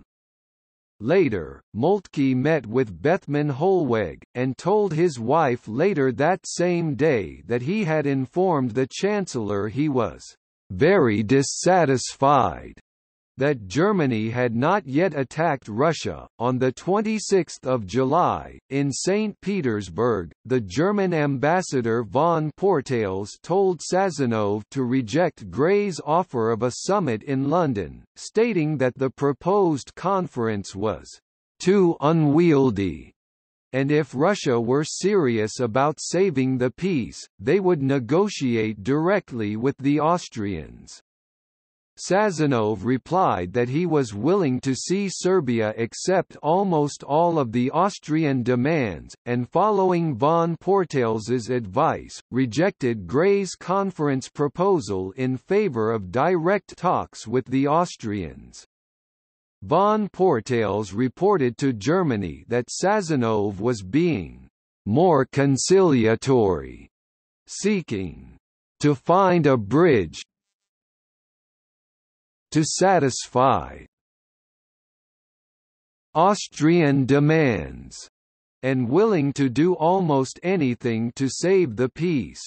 At the same time, von Portales warned that changes in the Balkan balance of power would be regarded as a highly unfriendly act by Russia. The following Austro-Russian talks were sabotaged by Austria's refusal to abandon any of the demands on Serbia as a preparatory move in case a war did break out, and Britain were to become involved. Winston Churchill, First Lord of the British Admiralty, ordered the British fleet not to disperse as planned, arguing that news of the British move might serve as a deterrent to war, and thus help persuade Germany to put pressure on Austria to abandon some of the more outrageous demands in their ultimatum. Gray stated that a compromise solution could be worked out if Germany and Britain were to work together. His approach generated opposition from British officials, who felt the Germans were dealing with the crisis in bad faith. Nicholson warned Gray that in his opinion, "Berlin is playing with us." Gray, for his part, rejected Nicholson's assessment, and believed that Germany was interested in stopping a general war. Philippe Berthelot, the political director of the Quai d'Orsay, told Wilhelm von Schoen, the German ambassador in Paris, that, "To my simple mind Germany's attitude was inexplicable if it did not aim at war." In Vienna, Konrad von Hotzendorf and Berchtold disagreed about when Austria should begin operations. Konrad wanted to wait until a military offensive was ready, while Berchtold thought that the diplomatic window for a retaliatory strike would have passed by then. On 27 July, Gray sent another peace proposal through Prince Lichnowsky asking for Germany to use its influence on Austria-Hungary to save the peace. Gray warned Lichnowsky that if Austria continued with its aggression against Serbia, and Germany with its policy of supporting Austria, then Britain would have no other choice but to side with France and Russia. The French foreign minister informed the German ambassador in Paris, von Schoen, that France was anxious to find a peaceful solution, and was prepared to do his utmost with his influence in St. Petersburg if Germany should counsel moderation in Vienna, since Serbia had fulfilled nearly every point.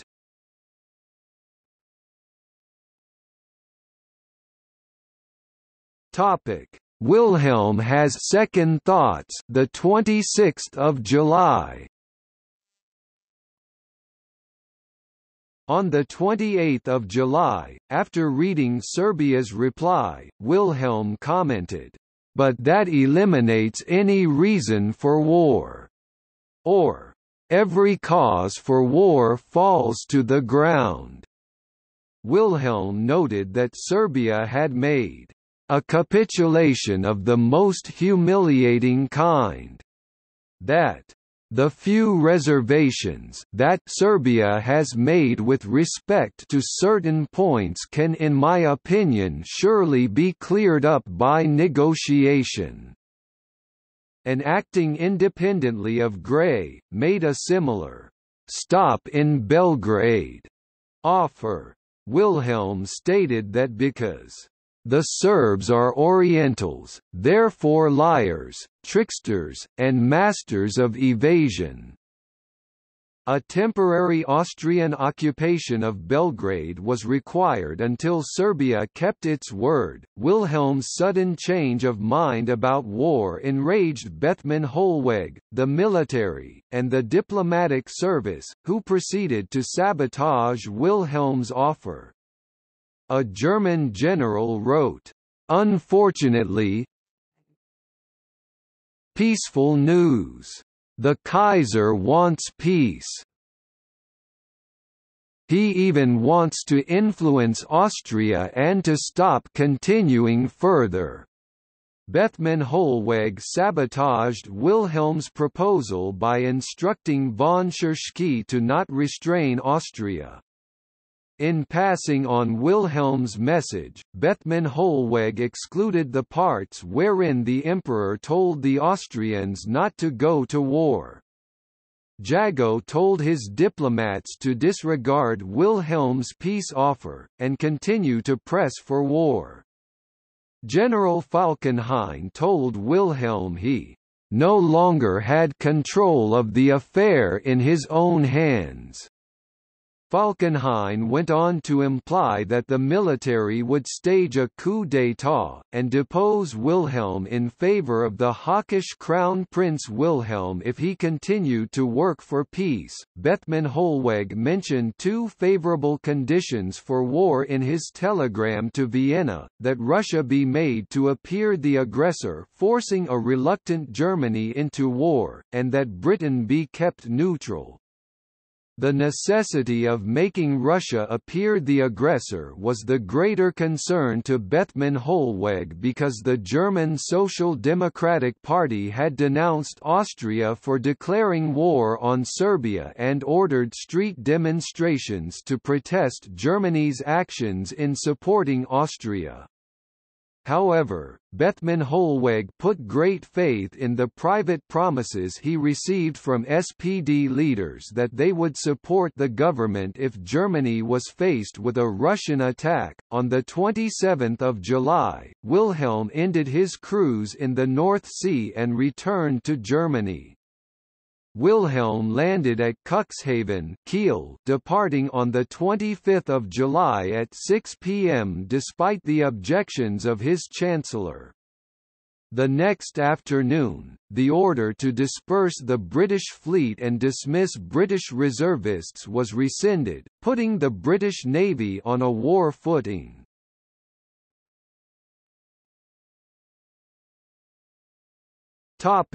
Austria-Hungary makes final preparations for war, the 27th of July. Later, on the 27th of July, Austria-Hungary started to complete the preparations for war. That same day, Jago informed Shahjani that he was only pretending to take up the British offers of mediation in order to ensure British neutrality but had no intention of stopping the war. Shahjani reported, "In order to avoid a misunderstanding," that Jago had promised him that the German government assured Austria in the most binding fashion that it in no way identifies itself with the proposal, Gray's mediation offer, which may very shortly be brought to Your Excellency Berchtold's notice by the German government. It is, on the contrary, decidedly opposed to consideration of them and is only passing them on out of deference to the British request." Emphasis in the original. Jago went on to state he was absolutely against taking account of the British wish, because The German government point of view was that it was at the moment of the highest importance to prevent Britain from making common cause with Russia and France. We must therefore avoid any action that might cut the line, which has so far worked so well, between Germany and Britain. Shahjahani ended his telegram. If Germany candidly told Grey that it refused to communicate England's peace plan, that objective ensuring British neutrality in the coming war might not be achieved. Bethmann Hollweg, in a message to Prince Cheque, wrote on 27 July that Germany must appear to consider British mediation if they were not to be perceived as warmongers. In passing on Grey's message, Bethmann Hollweg deleted the last line, which read, "Also, the whole world here is convinced, and I hear from my colleagues that the key to the situation lies in Berlin, and that if Berlin seriously wants peace, it will prevent Vienna from following a foolhardy policy." In his reply to London, Bethmann Hollweg pretended that, "We have immediately initiated mediation in Vienna in the sense desired by Sir Edward Grey." Jago sent Grey's offer to Cheque, his ambassador in Vienna, but ordered him to not show it to any Austrian official in case they might accept it. At the same time, Bethmann Hollweg sent a distorted account of Grey's offer to Wilhelm. In London, Grey told a meeting of the British cabinet that they now had to decide whether to choose neutrality if war did come or to enter the conflict. While the cabinet was still undecided about what course to choose, Churchill put the British fleet on alert. The Austrian ambassador in Paris, Count Nikolaus Siegson von Temmeren, reported to Vienna, "The far-reaching compliance of Serbia, which was not regarded as possible here, has made a strong impression. Our attitude gives rise to the opinion that we want war at any price."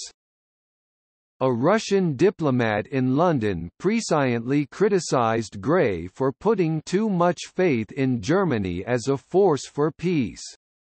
The British were warned that, "War is inevitable and by the fault of England, that if England had at once declared her solidarity with Russia and France and her intention to fight if necessary, Germany and Austria would have hesitated."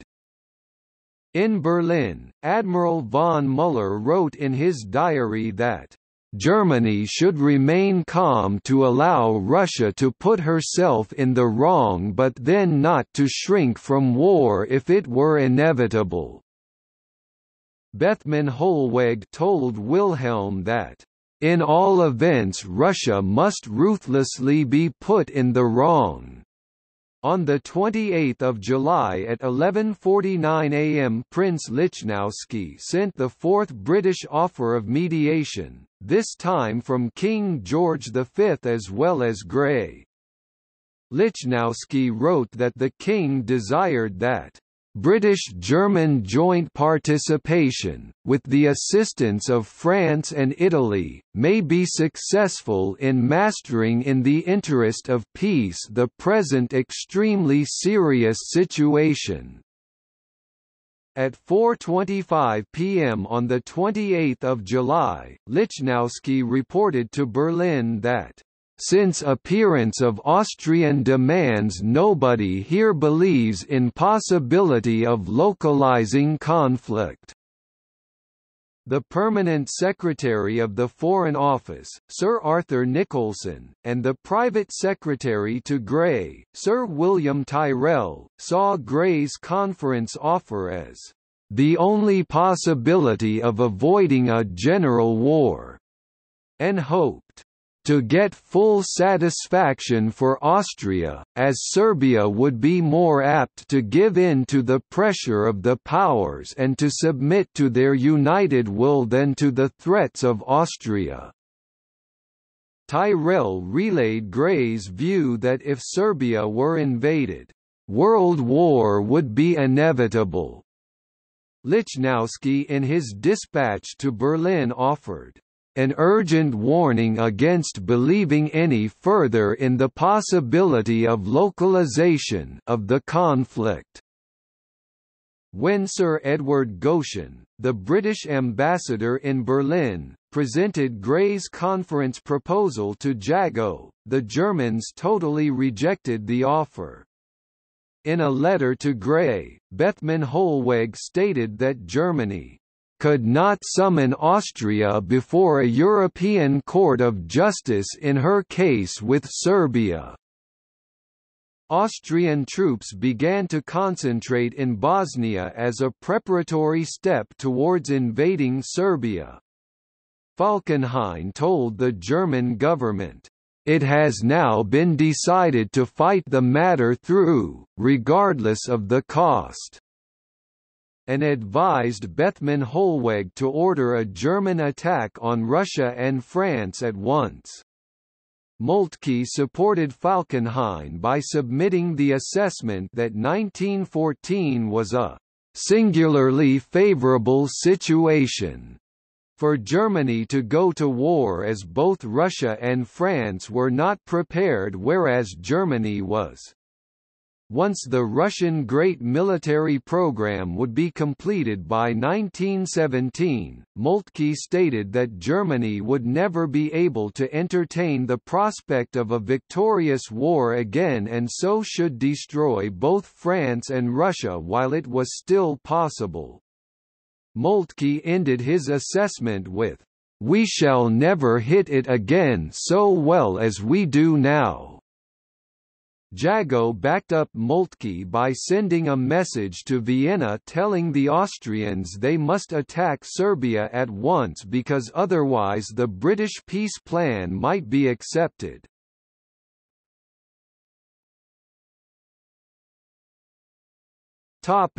Austria-Hungary declares war on Serbia, the 28th of July.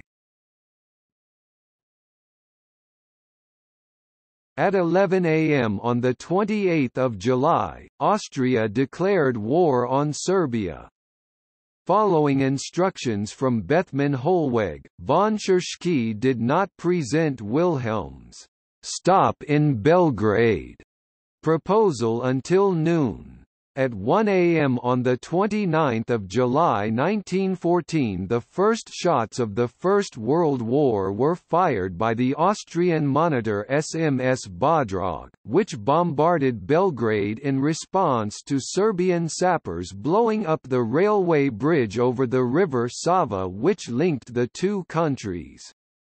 In Russia, partial mobilization was ordered for the 4 military districts bordering Austria-Hungary.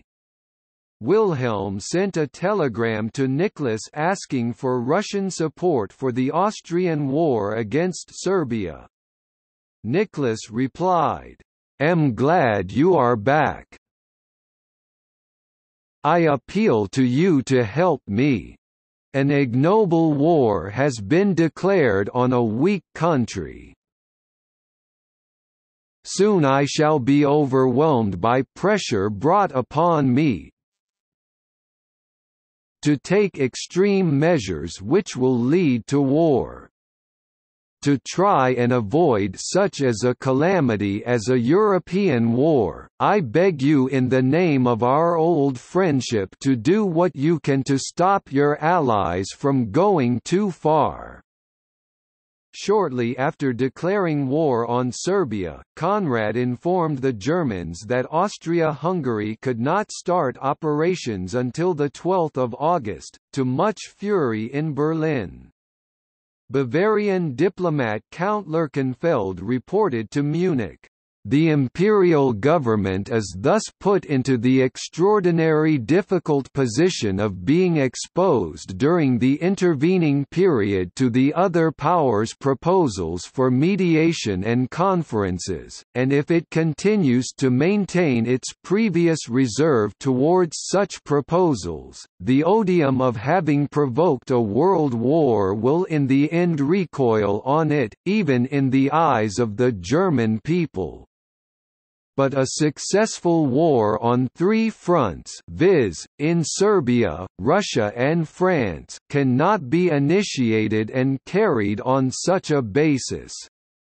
It is imperative that the responsibility for any extension of the conflict to the powers not directly concerned should under all circumstances fall on Russia alone. At the same time, the German ambassador to Russia, Portales, reported that, based on a conversation with Sazino, Russia was prepared to make astonishing concessions by promising to pressure Serbia to agree to most of the Austrian demands to avoid a war. The prospect of talks was rejected out of hand by Bethmann Hollweg. Through as late as 27 July, Jago expressed the view that Russian partial mobilization against the frontiers of Austria-Hungary was not a casus belli. Moltke instead argued that Germany should mobilize at once and attack France. Moltke was overruled by Bethmann Hollweg in two meetings on 29 July, who argued that Germany should wait for Russia to begin a general mobilization. As Bethmann Hollweg told Moltke, this was the best way to ensure that blame for the whole schmozzle could be placed on Russia's door, and thus ensure British neutrality. While promising not to start mobilization without the Chancellor's orders, Moltke ordered the German military attaché in Belgium to ask for permission for German troops to cross through on the way to attack France. Also on July 28, Bethmann Hollweg offered to form an anti-Russian military alliance with Turkey. In a meeting with the British ambassador Goshen, Bethmann Hollweg made the flagrantly false statement that Germany was trying to pressure Austria to abandon the war against Serbia. As Prince Henry of Prussia pretended that King George V had promised him that Britain would remain neutral, the Kaiser rejected Bethmann Hollweg's offer of a naval agreement with Britain, stating that Germany did not have to offer Britain anything now that King George had apparently promised his country's neutrality. In London, Churchill wrote to George V that the Royal Navy had been placed upon a preparatory precautionary basis.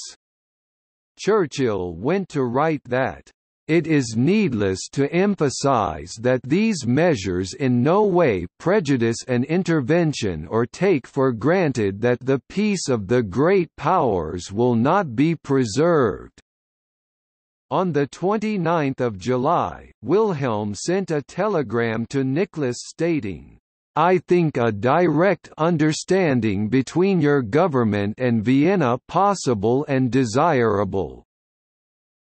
The Austrian General Staff sent a note to Jago complaining about his statement that he did not regard a Russian partial mobilization as a threat to Germany, and asked that Germany mobilize to deter Russia from supporting Serbia. In response to the Austrian message, Jago told a Russian diplomat that Germany was likewise obliged to mobilize in response to Russian partial mobilization. There was therefore nothing left to be done and the diplomatists must now leave the talking to the cannon. At a meeting in Potsdam, according to Admiral Tirpitz's notes, Wilhelm expressed himself without reserve regarding Bethmann's incompetence in foreign affairs. Bethmann Hollweg suggested that Germany sign a naval agreement with Britain limiting the size of the High Seas Fleet to keep Britain out of the war. Admiral Tirpitz went on to record, "The Kaiser informed the company that the Chancellor had proposed that in order to keep England neutral, we should sacrifice the German fleet for an agreement with England, which he, the Kaiser, had refused." To ensure acceptance of his peace plan, Grey proposed a "stop in Belgrade" offer, in which Austria would occupy Belgrade and go no further. Since this was the same proposal as Wilhelm had made, Bethmann Hollweg regarded this as a particular threat as it would have made it difficult for Germany to reject it. Bethmann Hollweg asked that Austria at least make an effort to show some interest in the British peace plan. In an effort to sabotage Bethmann Hollweg's offer, which though not sincere was regarded as dangerous in case it might succeed, Moltke asked Vienna not to consider the British peace plan, and instead to order general mobilization and activate War Plan R, the Austrian war plan for a war against Russia. At a meeting with Bethmann Hollweg late on 29 July, Falkenhayn and Moltke both again demanded that Germany use Russian partial mobilization as an excuse to go to war.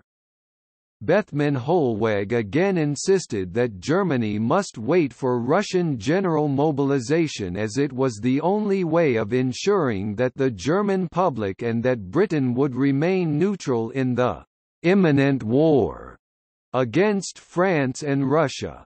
In order to make Russia appear the aggressor, Moltke asked for Austrian mobilization against Russia so as to provide a casus foederis for Germany to mobilize likewise.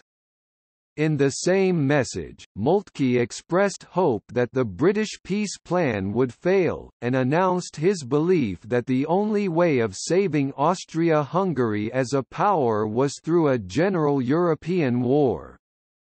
In the evening, Moltke repeated his request, and promised again that Germany will mobilize against Russia, were Austria to do the same. Count Shoghieni reported to Vienna that the German government regarded the possibility of a European conflict with the most complete calm, and that the Germans were only concerned about the possibility of Italy not honoring the Triple Alliance.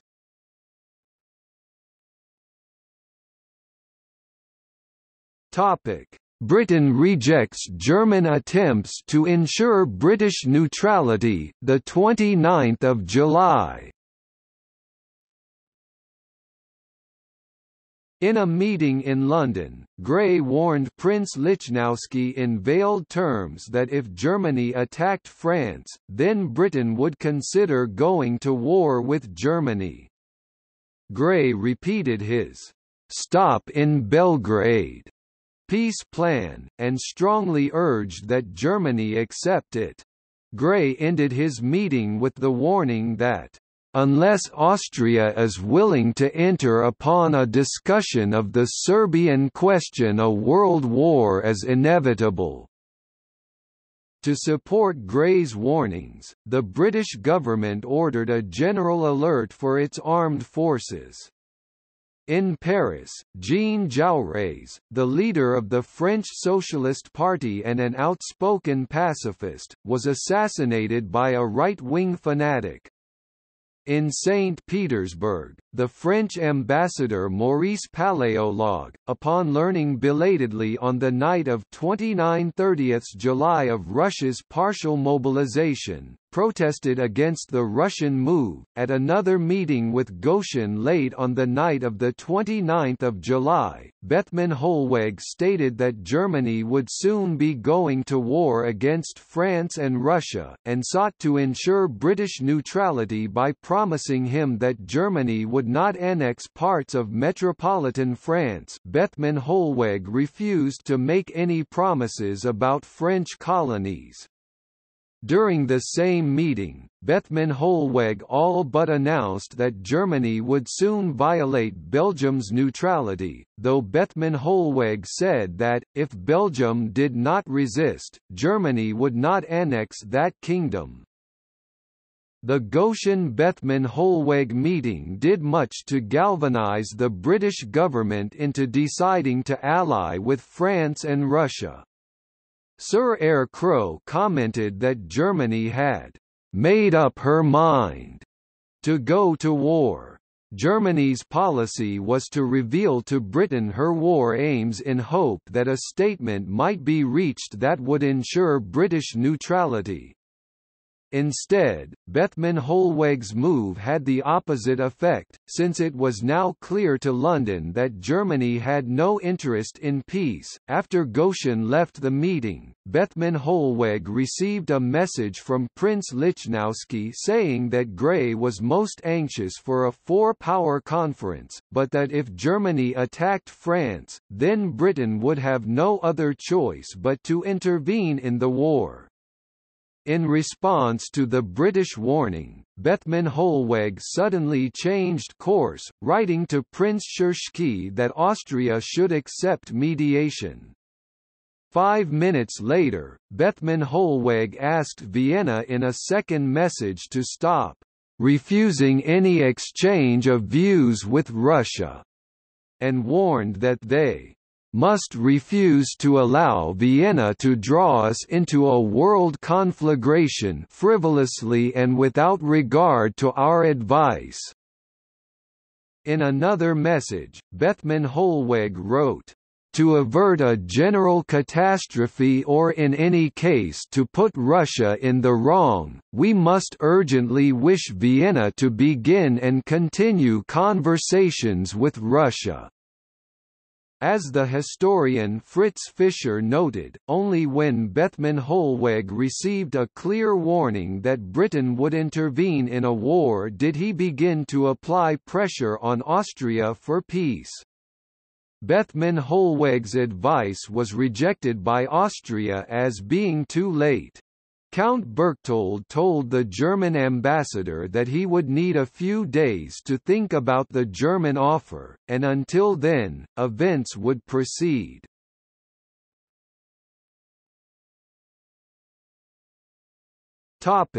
Germany urges Austria-Hungary to accept the Serbian offer, 28 to 30 July. At the start of the July crisis, Germany had given her full support to Austria. This stratagem had earlier served to keep Russia on the sidelines during the annexationist crisis of 1908, and may therefore have been thought to offer the best possible prospect of keeping the Austro-Serb dispute localized. On 28 July, Russia ordered partial mobilization in response to Austria's declaration of war on Serbia. Bethmann Hollweg became alarmed and changed his attitude 180 degrees.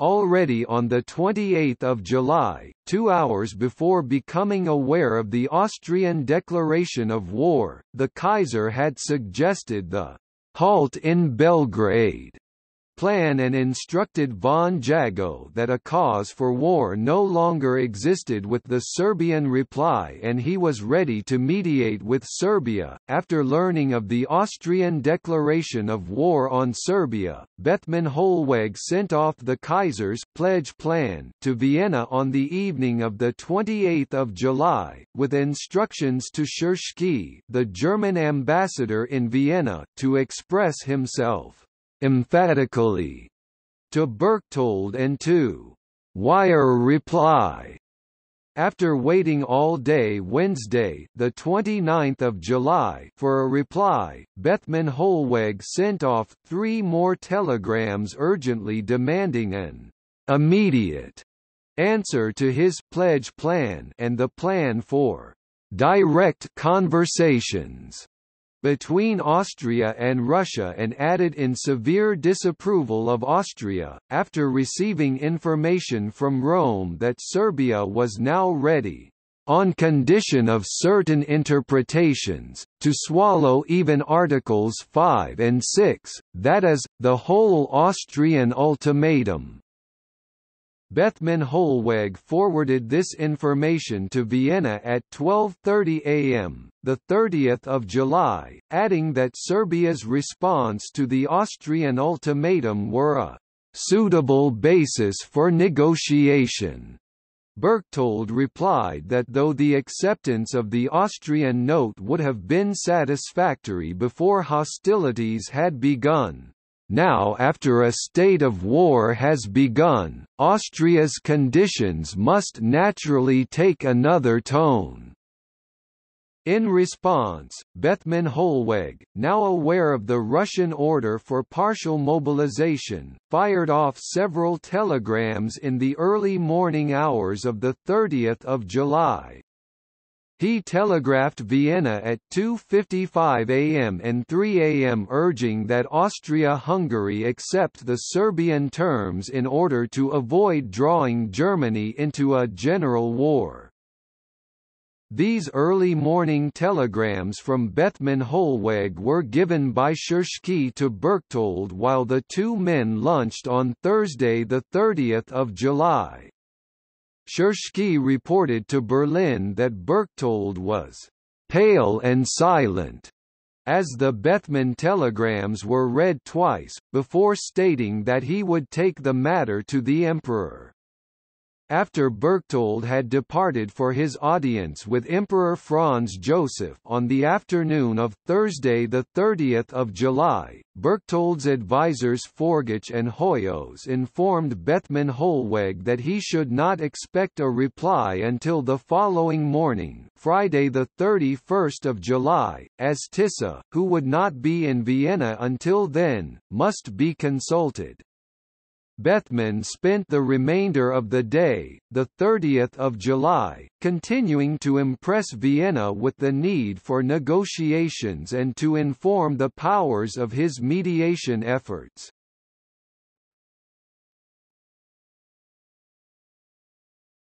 Topic: Russian general mobilization, the 30th of July.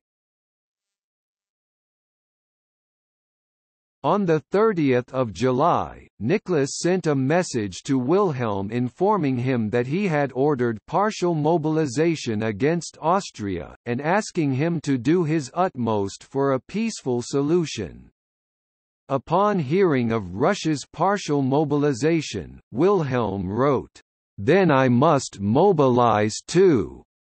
The German ambassador in St. Petersburg informed Nicholas that Germany would mobilize if Russia did not cease all military preparations at once, including those it had previously assured Russia it did not see as a threat against Germany or cause for German mobilization.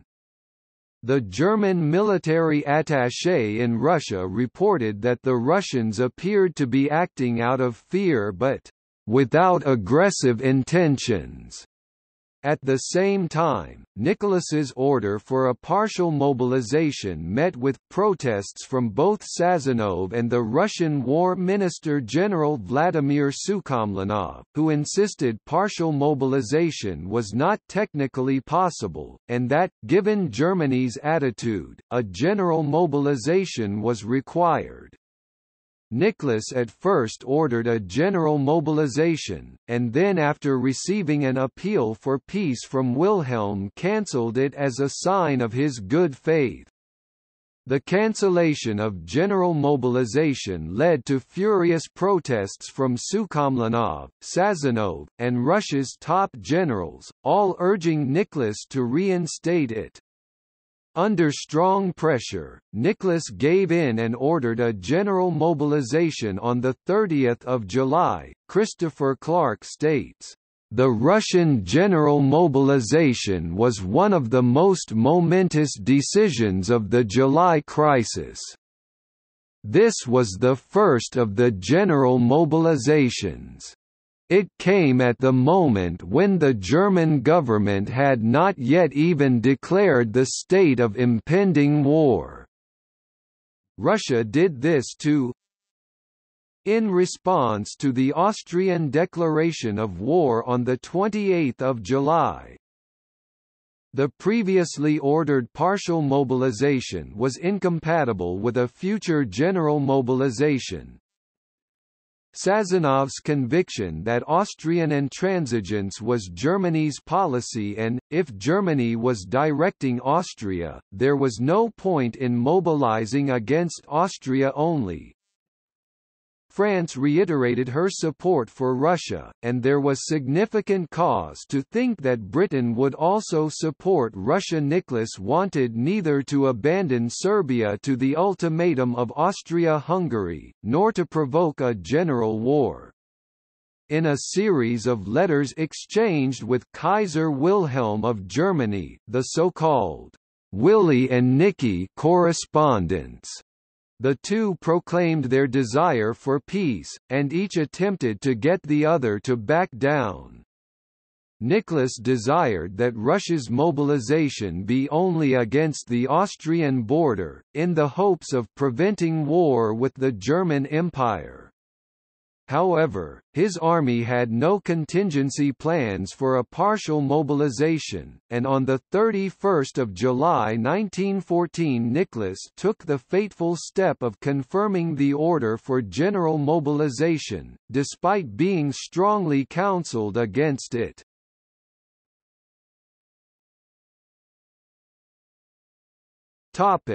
German response to Russian mobilization. In the evening of Thursday, July 30, with Berlin's strenuous efforts to persuade Vienna to some form of negotiation, and with Bethmann-Hollweg still awaiting a response from Berchtold, Russia gave the order for full mobilization. When the German Emperor learned that, were Germany to attack France and Russia, Britain would in all likelihood not remain neutral, he launched a vehement rant, denouncing Britain as, "that filthy nation of grocers." That same day, the anti-Russian German-Turkish alliance was signed. Moltke passed on a message to Conrad asking for general mobilization as a prelude to a war against Russia. At 9 p.m. on July 30, Bethmann-Hollweg gave in to Moltke and Falkenhayn's repeated demands and promised them that Germany would issue a proclamation of imminent danger of war at noon the next day, regardless of whether Russia began a general mobilization or not. Bethmann-Hollweg was overjoyed upon learning of Russian general mobilization at 9 a.m. on July 31, as it allowed him to present the war as something forced on Germany by Russia. At a meeting of the Prussian State Council held on July 30, Bethmann-Hollweg noted Russian mobilization was not a source of worry for Germany. Bethmann-Hollweg stated that his only interest now was, for domestic political reasons, to represent Russia as the guilty party behind the war. In the same meeting, the Chancellor stated that if it appeared to public opinion that Russian mobilization had forced Germany into a war, then there was nothing to fear from the Social Democrats. Bethmann-Hollweg added, "There will be no question of a general or partial strike or of sabotage." Later that day, Bethmann-Hollweg sent a message to the German ambassador to Vienna increasing pressure to accept the halt in Belgrade proposal. Bethmann Hollweg could not go to war in support of Austrian intransigence under such circumstances. But shortly afterwards, as soon as news of Russia's general mobilization began to arrive in Berlin, the Chancellor instructed the ambassador in Vienna that all mediation attempts be stopped, and the directive be suspended. Fritz Fischer and some other scholars have maintained the alternative view that Prince Henry's assurances that King George had promised him that Britain would remain neutral accounted for the change. Fischer notes the telegram reporting these vague assurances arrived 12 minutes before the dispatch of the suspending telegram, and that Bethmann Hollweg himself justified the cancellation that way, while acknowledging that before then Bethmann Hollweg had already prepared, but not yet sent, a telegram to Vienna explaining that he had cancelled execution of instructions in number 200, because the General Staff has just informed me that military measures of our neighbours, especially in the East, compel speedy decision if we are not to be taken by surprise.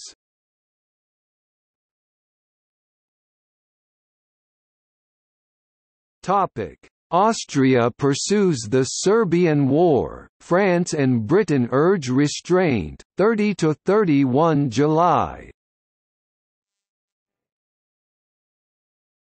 Upon arriving back in France, the French Premier René Viviani sent a message to St. Petersburg asking that Russia not take any action that would offer Germany an excuse to mobilize.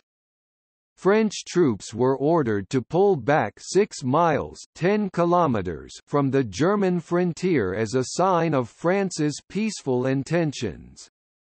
British Prime Minister Asquith wrote to Stanley noting the deteriorating situation. On 31 July, the Austrian Crown Council decided to continue the war against Serbia, and to ignore the dangers of Russian mobilization in the expectation of German support.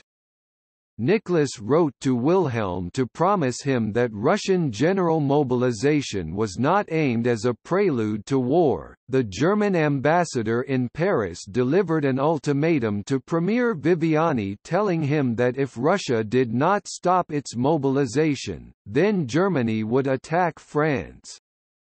Viviani, newly arrived back in France, knew nothing of a Russian general mobilization, and asked his ambassador in St. Petersburg for information.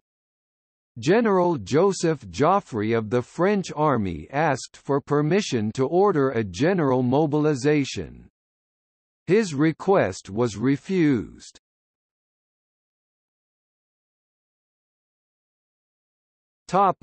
German mobilization 1–3 August. When the word reached Berlin of Russian general mobilization, Wilhelm agreed to sign the orders for German mobilization, and German troops began preparations to enter Luxembourg and Belgium as a preliminary towards invading France. As the historian Fritz Fischer noted, Bethmann Hollweg's gamble in waiting for Russian mobilization had paid off, and the Social Democrats rallied to support the government. The Bavarian military attaché reported celebration in the halls of the War Ministry at word of the Russian mobilization. Under the Schlieffen Plan, for Germany to mobilize was to mean war because as part of the plan, German troops as they were called up were to invade Belgium automatically. Unlike the war plans of the other powers, for Germany to mobilize was to go to war.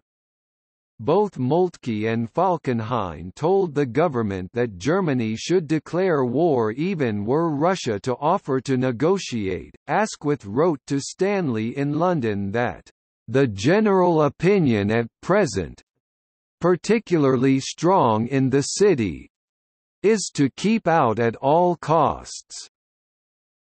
The British cabinet was badly divided, with many ministers strongly opposed to Britain becoming involved in a war. A key figure was David Lloyd George, the Chancellor of the Exchequer, who initially favoured keeping Britain's options open, then appeared likely to resign at the start of August, only in the end to remain in post as he regarded the German aggression against Belgium as sufficient casus belli.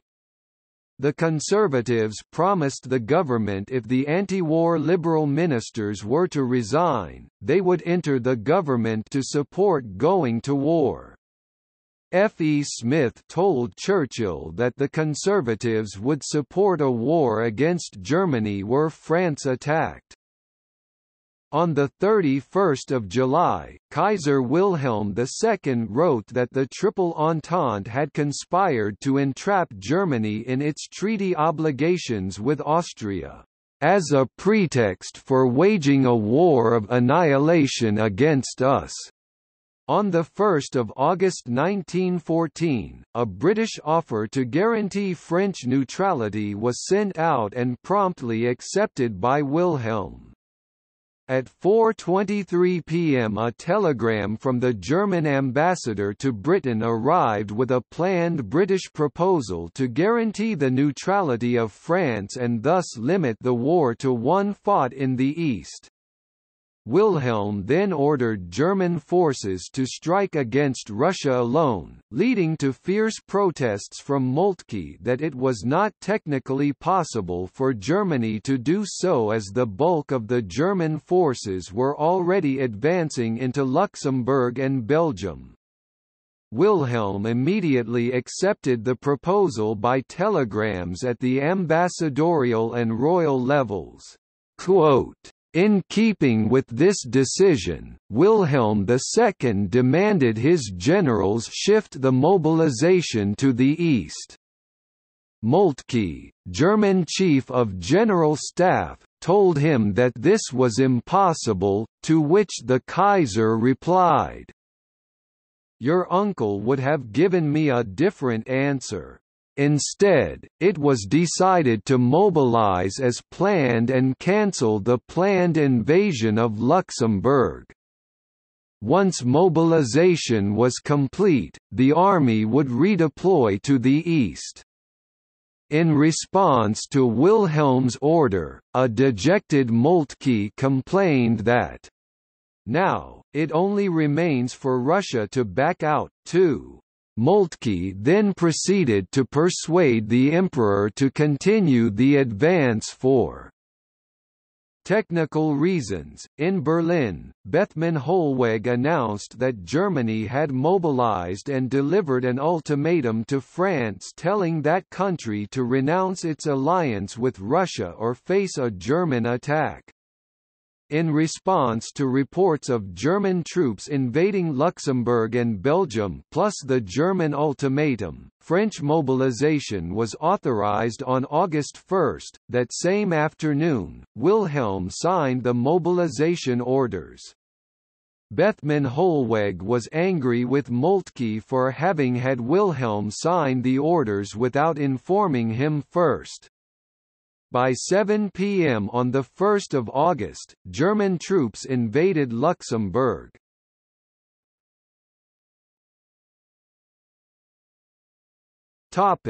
Germany declares war on Russia, France, and Belgium 1–4 August. At the same time as the invasion of Luxembourg, on August 1, 1914, Germany declared war on Russia. When presenting his declaration of war, the German ambassador accidentally gave the Russians both copies of the declaration of war, one which claimed that Russia refused to reply to Germany and the other that said Russia's replies were unacceptable.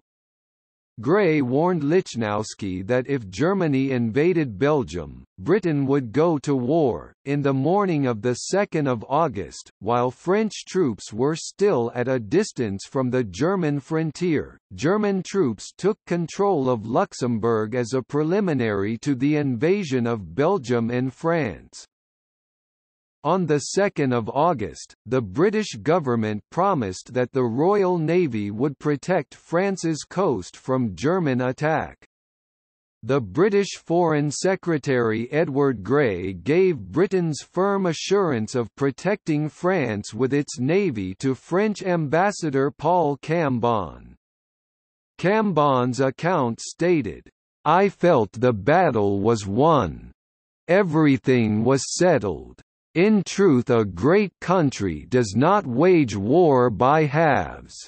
Once it decided to fight the war at sea, it would necessarily be led into fighting it on land as well." Within the British cabinet, the widespread feeling that Germany would soon violate Belgium's neutrality and destroy France as a power led to the increasing acceptance that Britain would be forced to intervene. A German ultimatum was delivered, this time to Belgium on 2 August, requesting free passage for the German army on the way to France. King Albert of Belgium refused the German request to violate his country's neutrality. On 3 August, Germany declared war on France, and on Belgium on 4 August. This act violated Belgian neutrality, the status to which Germany, France, and Britain were all committed by treaty. German violation of Belgian neutrality provided the casus belli for Britain's declaration of war. Later on 4 August, Bethmann Hollweg told the Reichstag that the German invasions of Belgium and Luxembourg were in violation of international law, but argued that Germany was in a state of necessity, and necessity knows no law.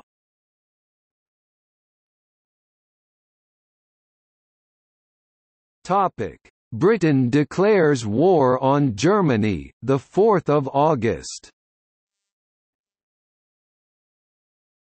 At 7 p.m. on 4 August, British Ambassador Sir Edward Goschen delivered Britain's ultimatum to German Secretary of State to the Ministry for Foreign Affairs Gottlieb von Jagow, demanding a commitment by midnight that evening within 5 hours, to go no further with Germany's violation of Belgian neutrality. Jagow rejected the British ultimatum and Goschen demanded his passports and requested a private and personal meeting with Bethmann Hollweg, who invited Goschen to dine with him. During their highly emotional conversation, Bethmann Hollweg, who had spent his career trying to improve relations, accused Britain of going to war for its own national agenda, which was unrelated to that of Belgium, who would have been compensated for the wrong done to it. He quoted Grey's speech as evidence that Britain was not going to war for Belgium's sake. According to Goshen's report to Grey, Bethmann Hollweg said the Treaty of London, 1839, was for Britain, not for Germany, an excuse, i.e. a scrap of paper, and, compared to the fearful fact of Anglo-German war, the steps taken by His Majesty's government were terrible to a degree, just for a word, neutrality. A word which in wartime had so often been disregarded, just for a scrap of paper Great Britain was going to make war on a kindred nation who desired nothing better than to be friends with it. Goshen's telegrams on 4 August to Grey never reached London, so it was unclear whether a state of war existed between Britain and Germany until the expiry of the ultimatum at midnight, Berlin time. On August 4, 1914, Great Britain declared war on Germany.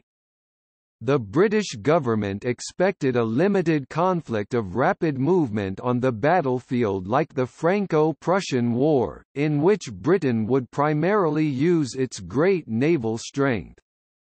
Goshen's account of the "scrap of paper" conversation dated August 6 was later edited and published by the British government and outraged public opinion in Britain and the United States. At the outbreak of the war, Wilhelm is reported to have said, "To think that George and Nicky should have played me false.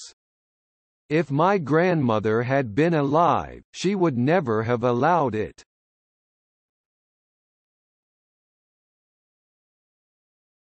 Topic: British thinking.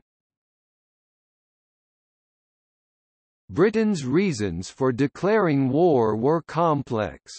After the war began, the propaganda reason given was that Britain was required to safeguard Belgium's neutrality under the Treaty of London 1839. The German invasion of Belgium was, therefore, the casus belli and, importantly, legitimized and galvanized popular support for the war among the anti-war Liberal Party constituency. However, the Treaty of London of 1839 had not committed Britain on her own to safeguard Belgium's neutrality. Rather, Britain's support for France was decisive. Edward Grey argued that the naval agreements with France, although they had not been approved by the cabinet, created a moral obligation vis-a-vis Britain and France. British Foreign Office Mandarin Eyre Crowe stated, "Should the war come, and England stand aside, one of two things must happen. Either Germany and Austria win, crush France and humiliate Russia. What will be the position of a friendless England? Or France and Russia win. What would be their attitude towards England? What about India and the Mediterranean?"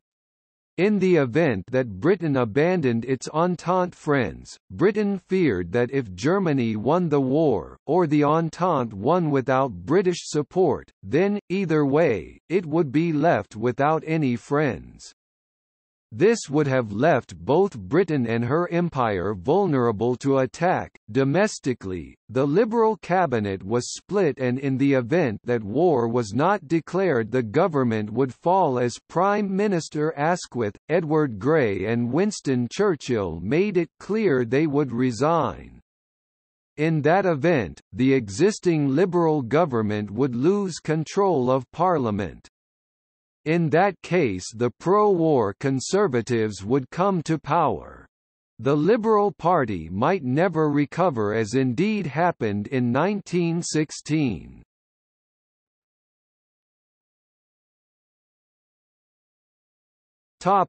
Austria-Hungary declares war on Russia, August 6.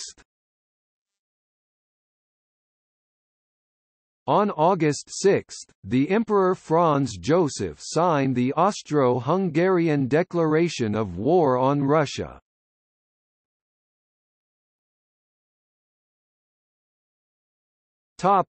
See also: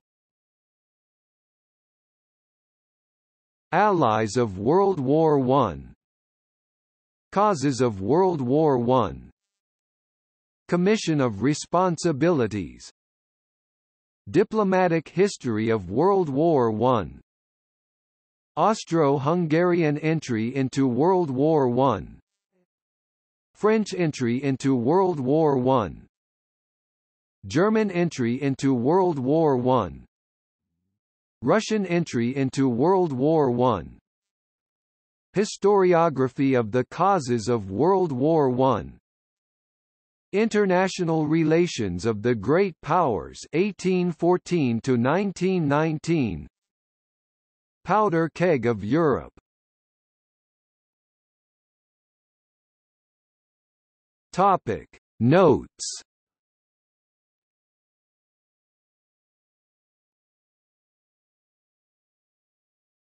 Topic Footnotes.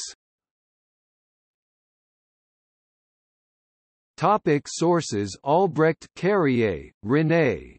A Diplomatic History of Europe Since the Congress of Vienna 1958, pp 321–34, Basic Survey. Albertini, Luigi 1952–1953. Origins of the War of 1914, 3 volumes. London, Oxford University Press. OCLC 443476100, CS1 maint, date format link. Balfour, Michael 1964. The Kaiser and His Times. Boston, Houghton Mifflin. OCLC 1,035,915,119. Bethmann Hollweg, Theobald von 1920. Reflections on the World War. London, Thornton Butterworth Limited.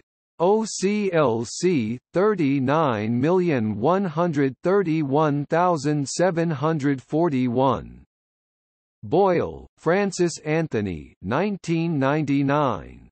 Foundations of World Order, The Legalist Approach to International Relations 1898–1922. U.S., Duke University Press. ISBN 978-0-8223-2364-8. Butler, David Allen 2010. The Burden of Guilt, How Germany Shattered the Last Days of Peace, Summer 1914. Casemate. ISBN 978-19-35149-279. Clark, Christopher M. 2013–2012. The Sleepwalkers, How Europe Went to War in 1914. Penguin Books. ISBN 978-0061146657. LCCN 2012515,665. Dedar, Vladimir 1966. The Road to Sarajevo. New York, Simon & Schuster. OCLC 954608737. Fay, Sidney Bradshaw 1929. The Origins of the World War. Volume 2. Macmillan, pp 183–668, highly detailed coverage. Fischer, Fritz 1967. Germany's Aims in the First World War. New York, W. W. Norton. ISBN 978-0-393-09798-6. Frumkin, David 2004. Europe's Last Summer, Why the World Went to War in 1914. Heinemann. ISBN 978-0-434-008-582. Geiss, Immanuel 1967. July 1914 The Outbreak of the First World War, Selected Documents. The Norton Library. New York, W. W. Norton and Company. ISBN 978-0-393-00722-0. Hamilton, Richard F., Herwig, Holger H. 2004. Decisions for War, 1914–1917. ISBN 978-0-521-83679-1. Hewitson, Mark 2004. Germany and the Causes of the First World War. Berg, Oxford. ISBN 978-1-85973-870-2. Howard, Michael 2007. The First World War, A Very Short Introduction. VSI Series. U.S., Oxford University Press. ISBN 978-0-19-920559-2. Kautsky, Karl, ed. 1924. Outbreak of the World War, German Documents, Oxford University Press. OCLC 1181368. Langer, William L., ed. 1968. Western Civilization, Volume 2, The Struggle for Empire to Europe in the Modern World. ISBN 978-0060438449.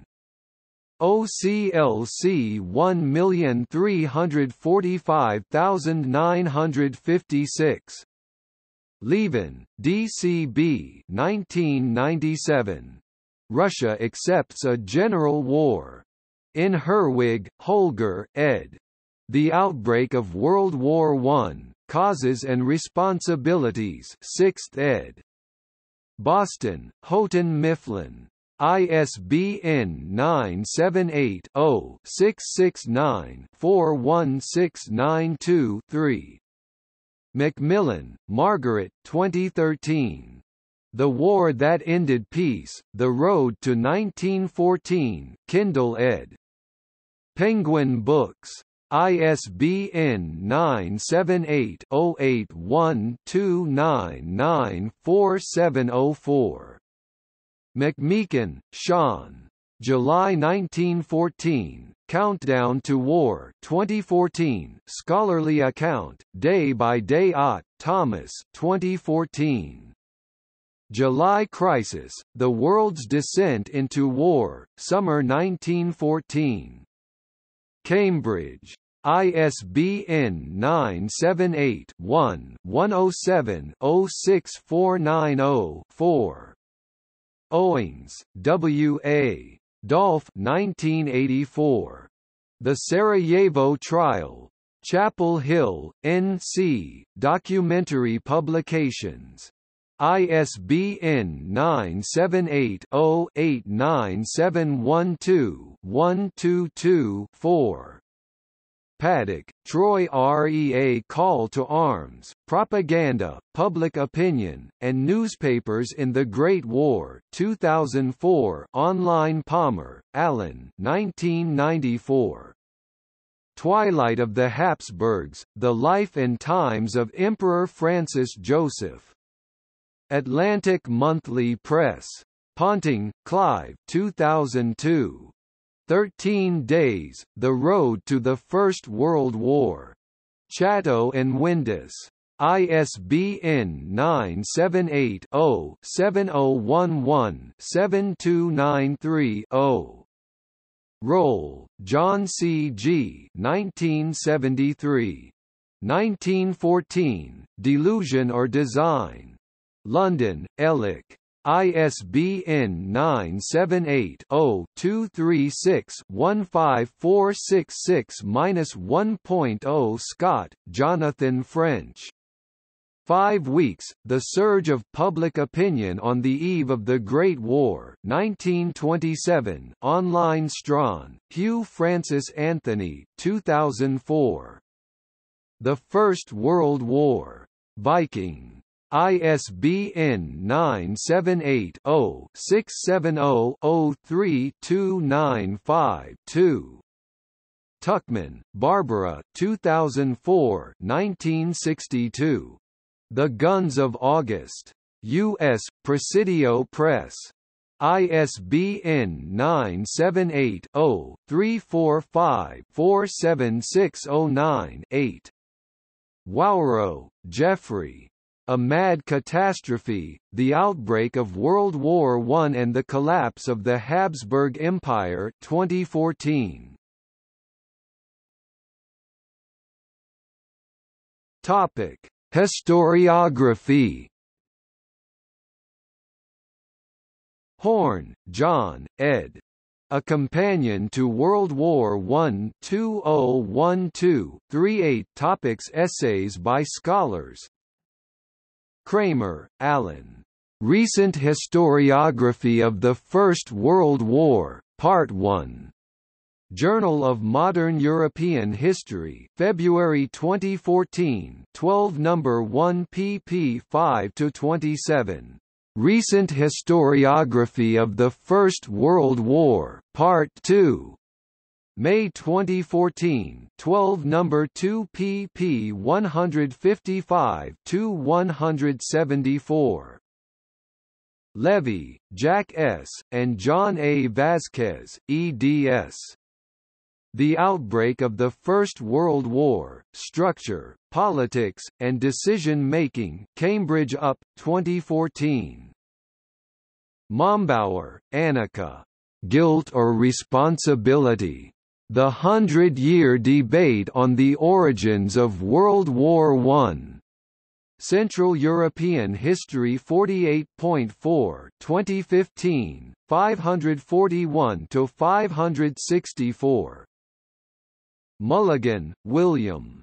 The Trial Continues, New Directions in the Study of the Origins of the First World War. English Historical Review 2014-129 No. 538 pp. 639–666. Williamson, Jr., Samuel R., and Ernest R. May. An Identity of Opinion, Historians and July 1914. Journal of Modern History 79.2, 2007, 335–387, online. Winter, J., and Antoine Prost eds. The Great War in History, Debates and Controversies, 1914 to the Present 2005. Zagare, Frank C. The Games of July, Explaining the Great War U of Michigan Press, 2011, uses game theory. Zemedika, John. Folly and Malice, The Habsburg Empire, the Balkans and the Start of World War I 2017 excerpt.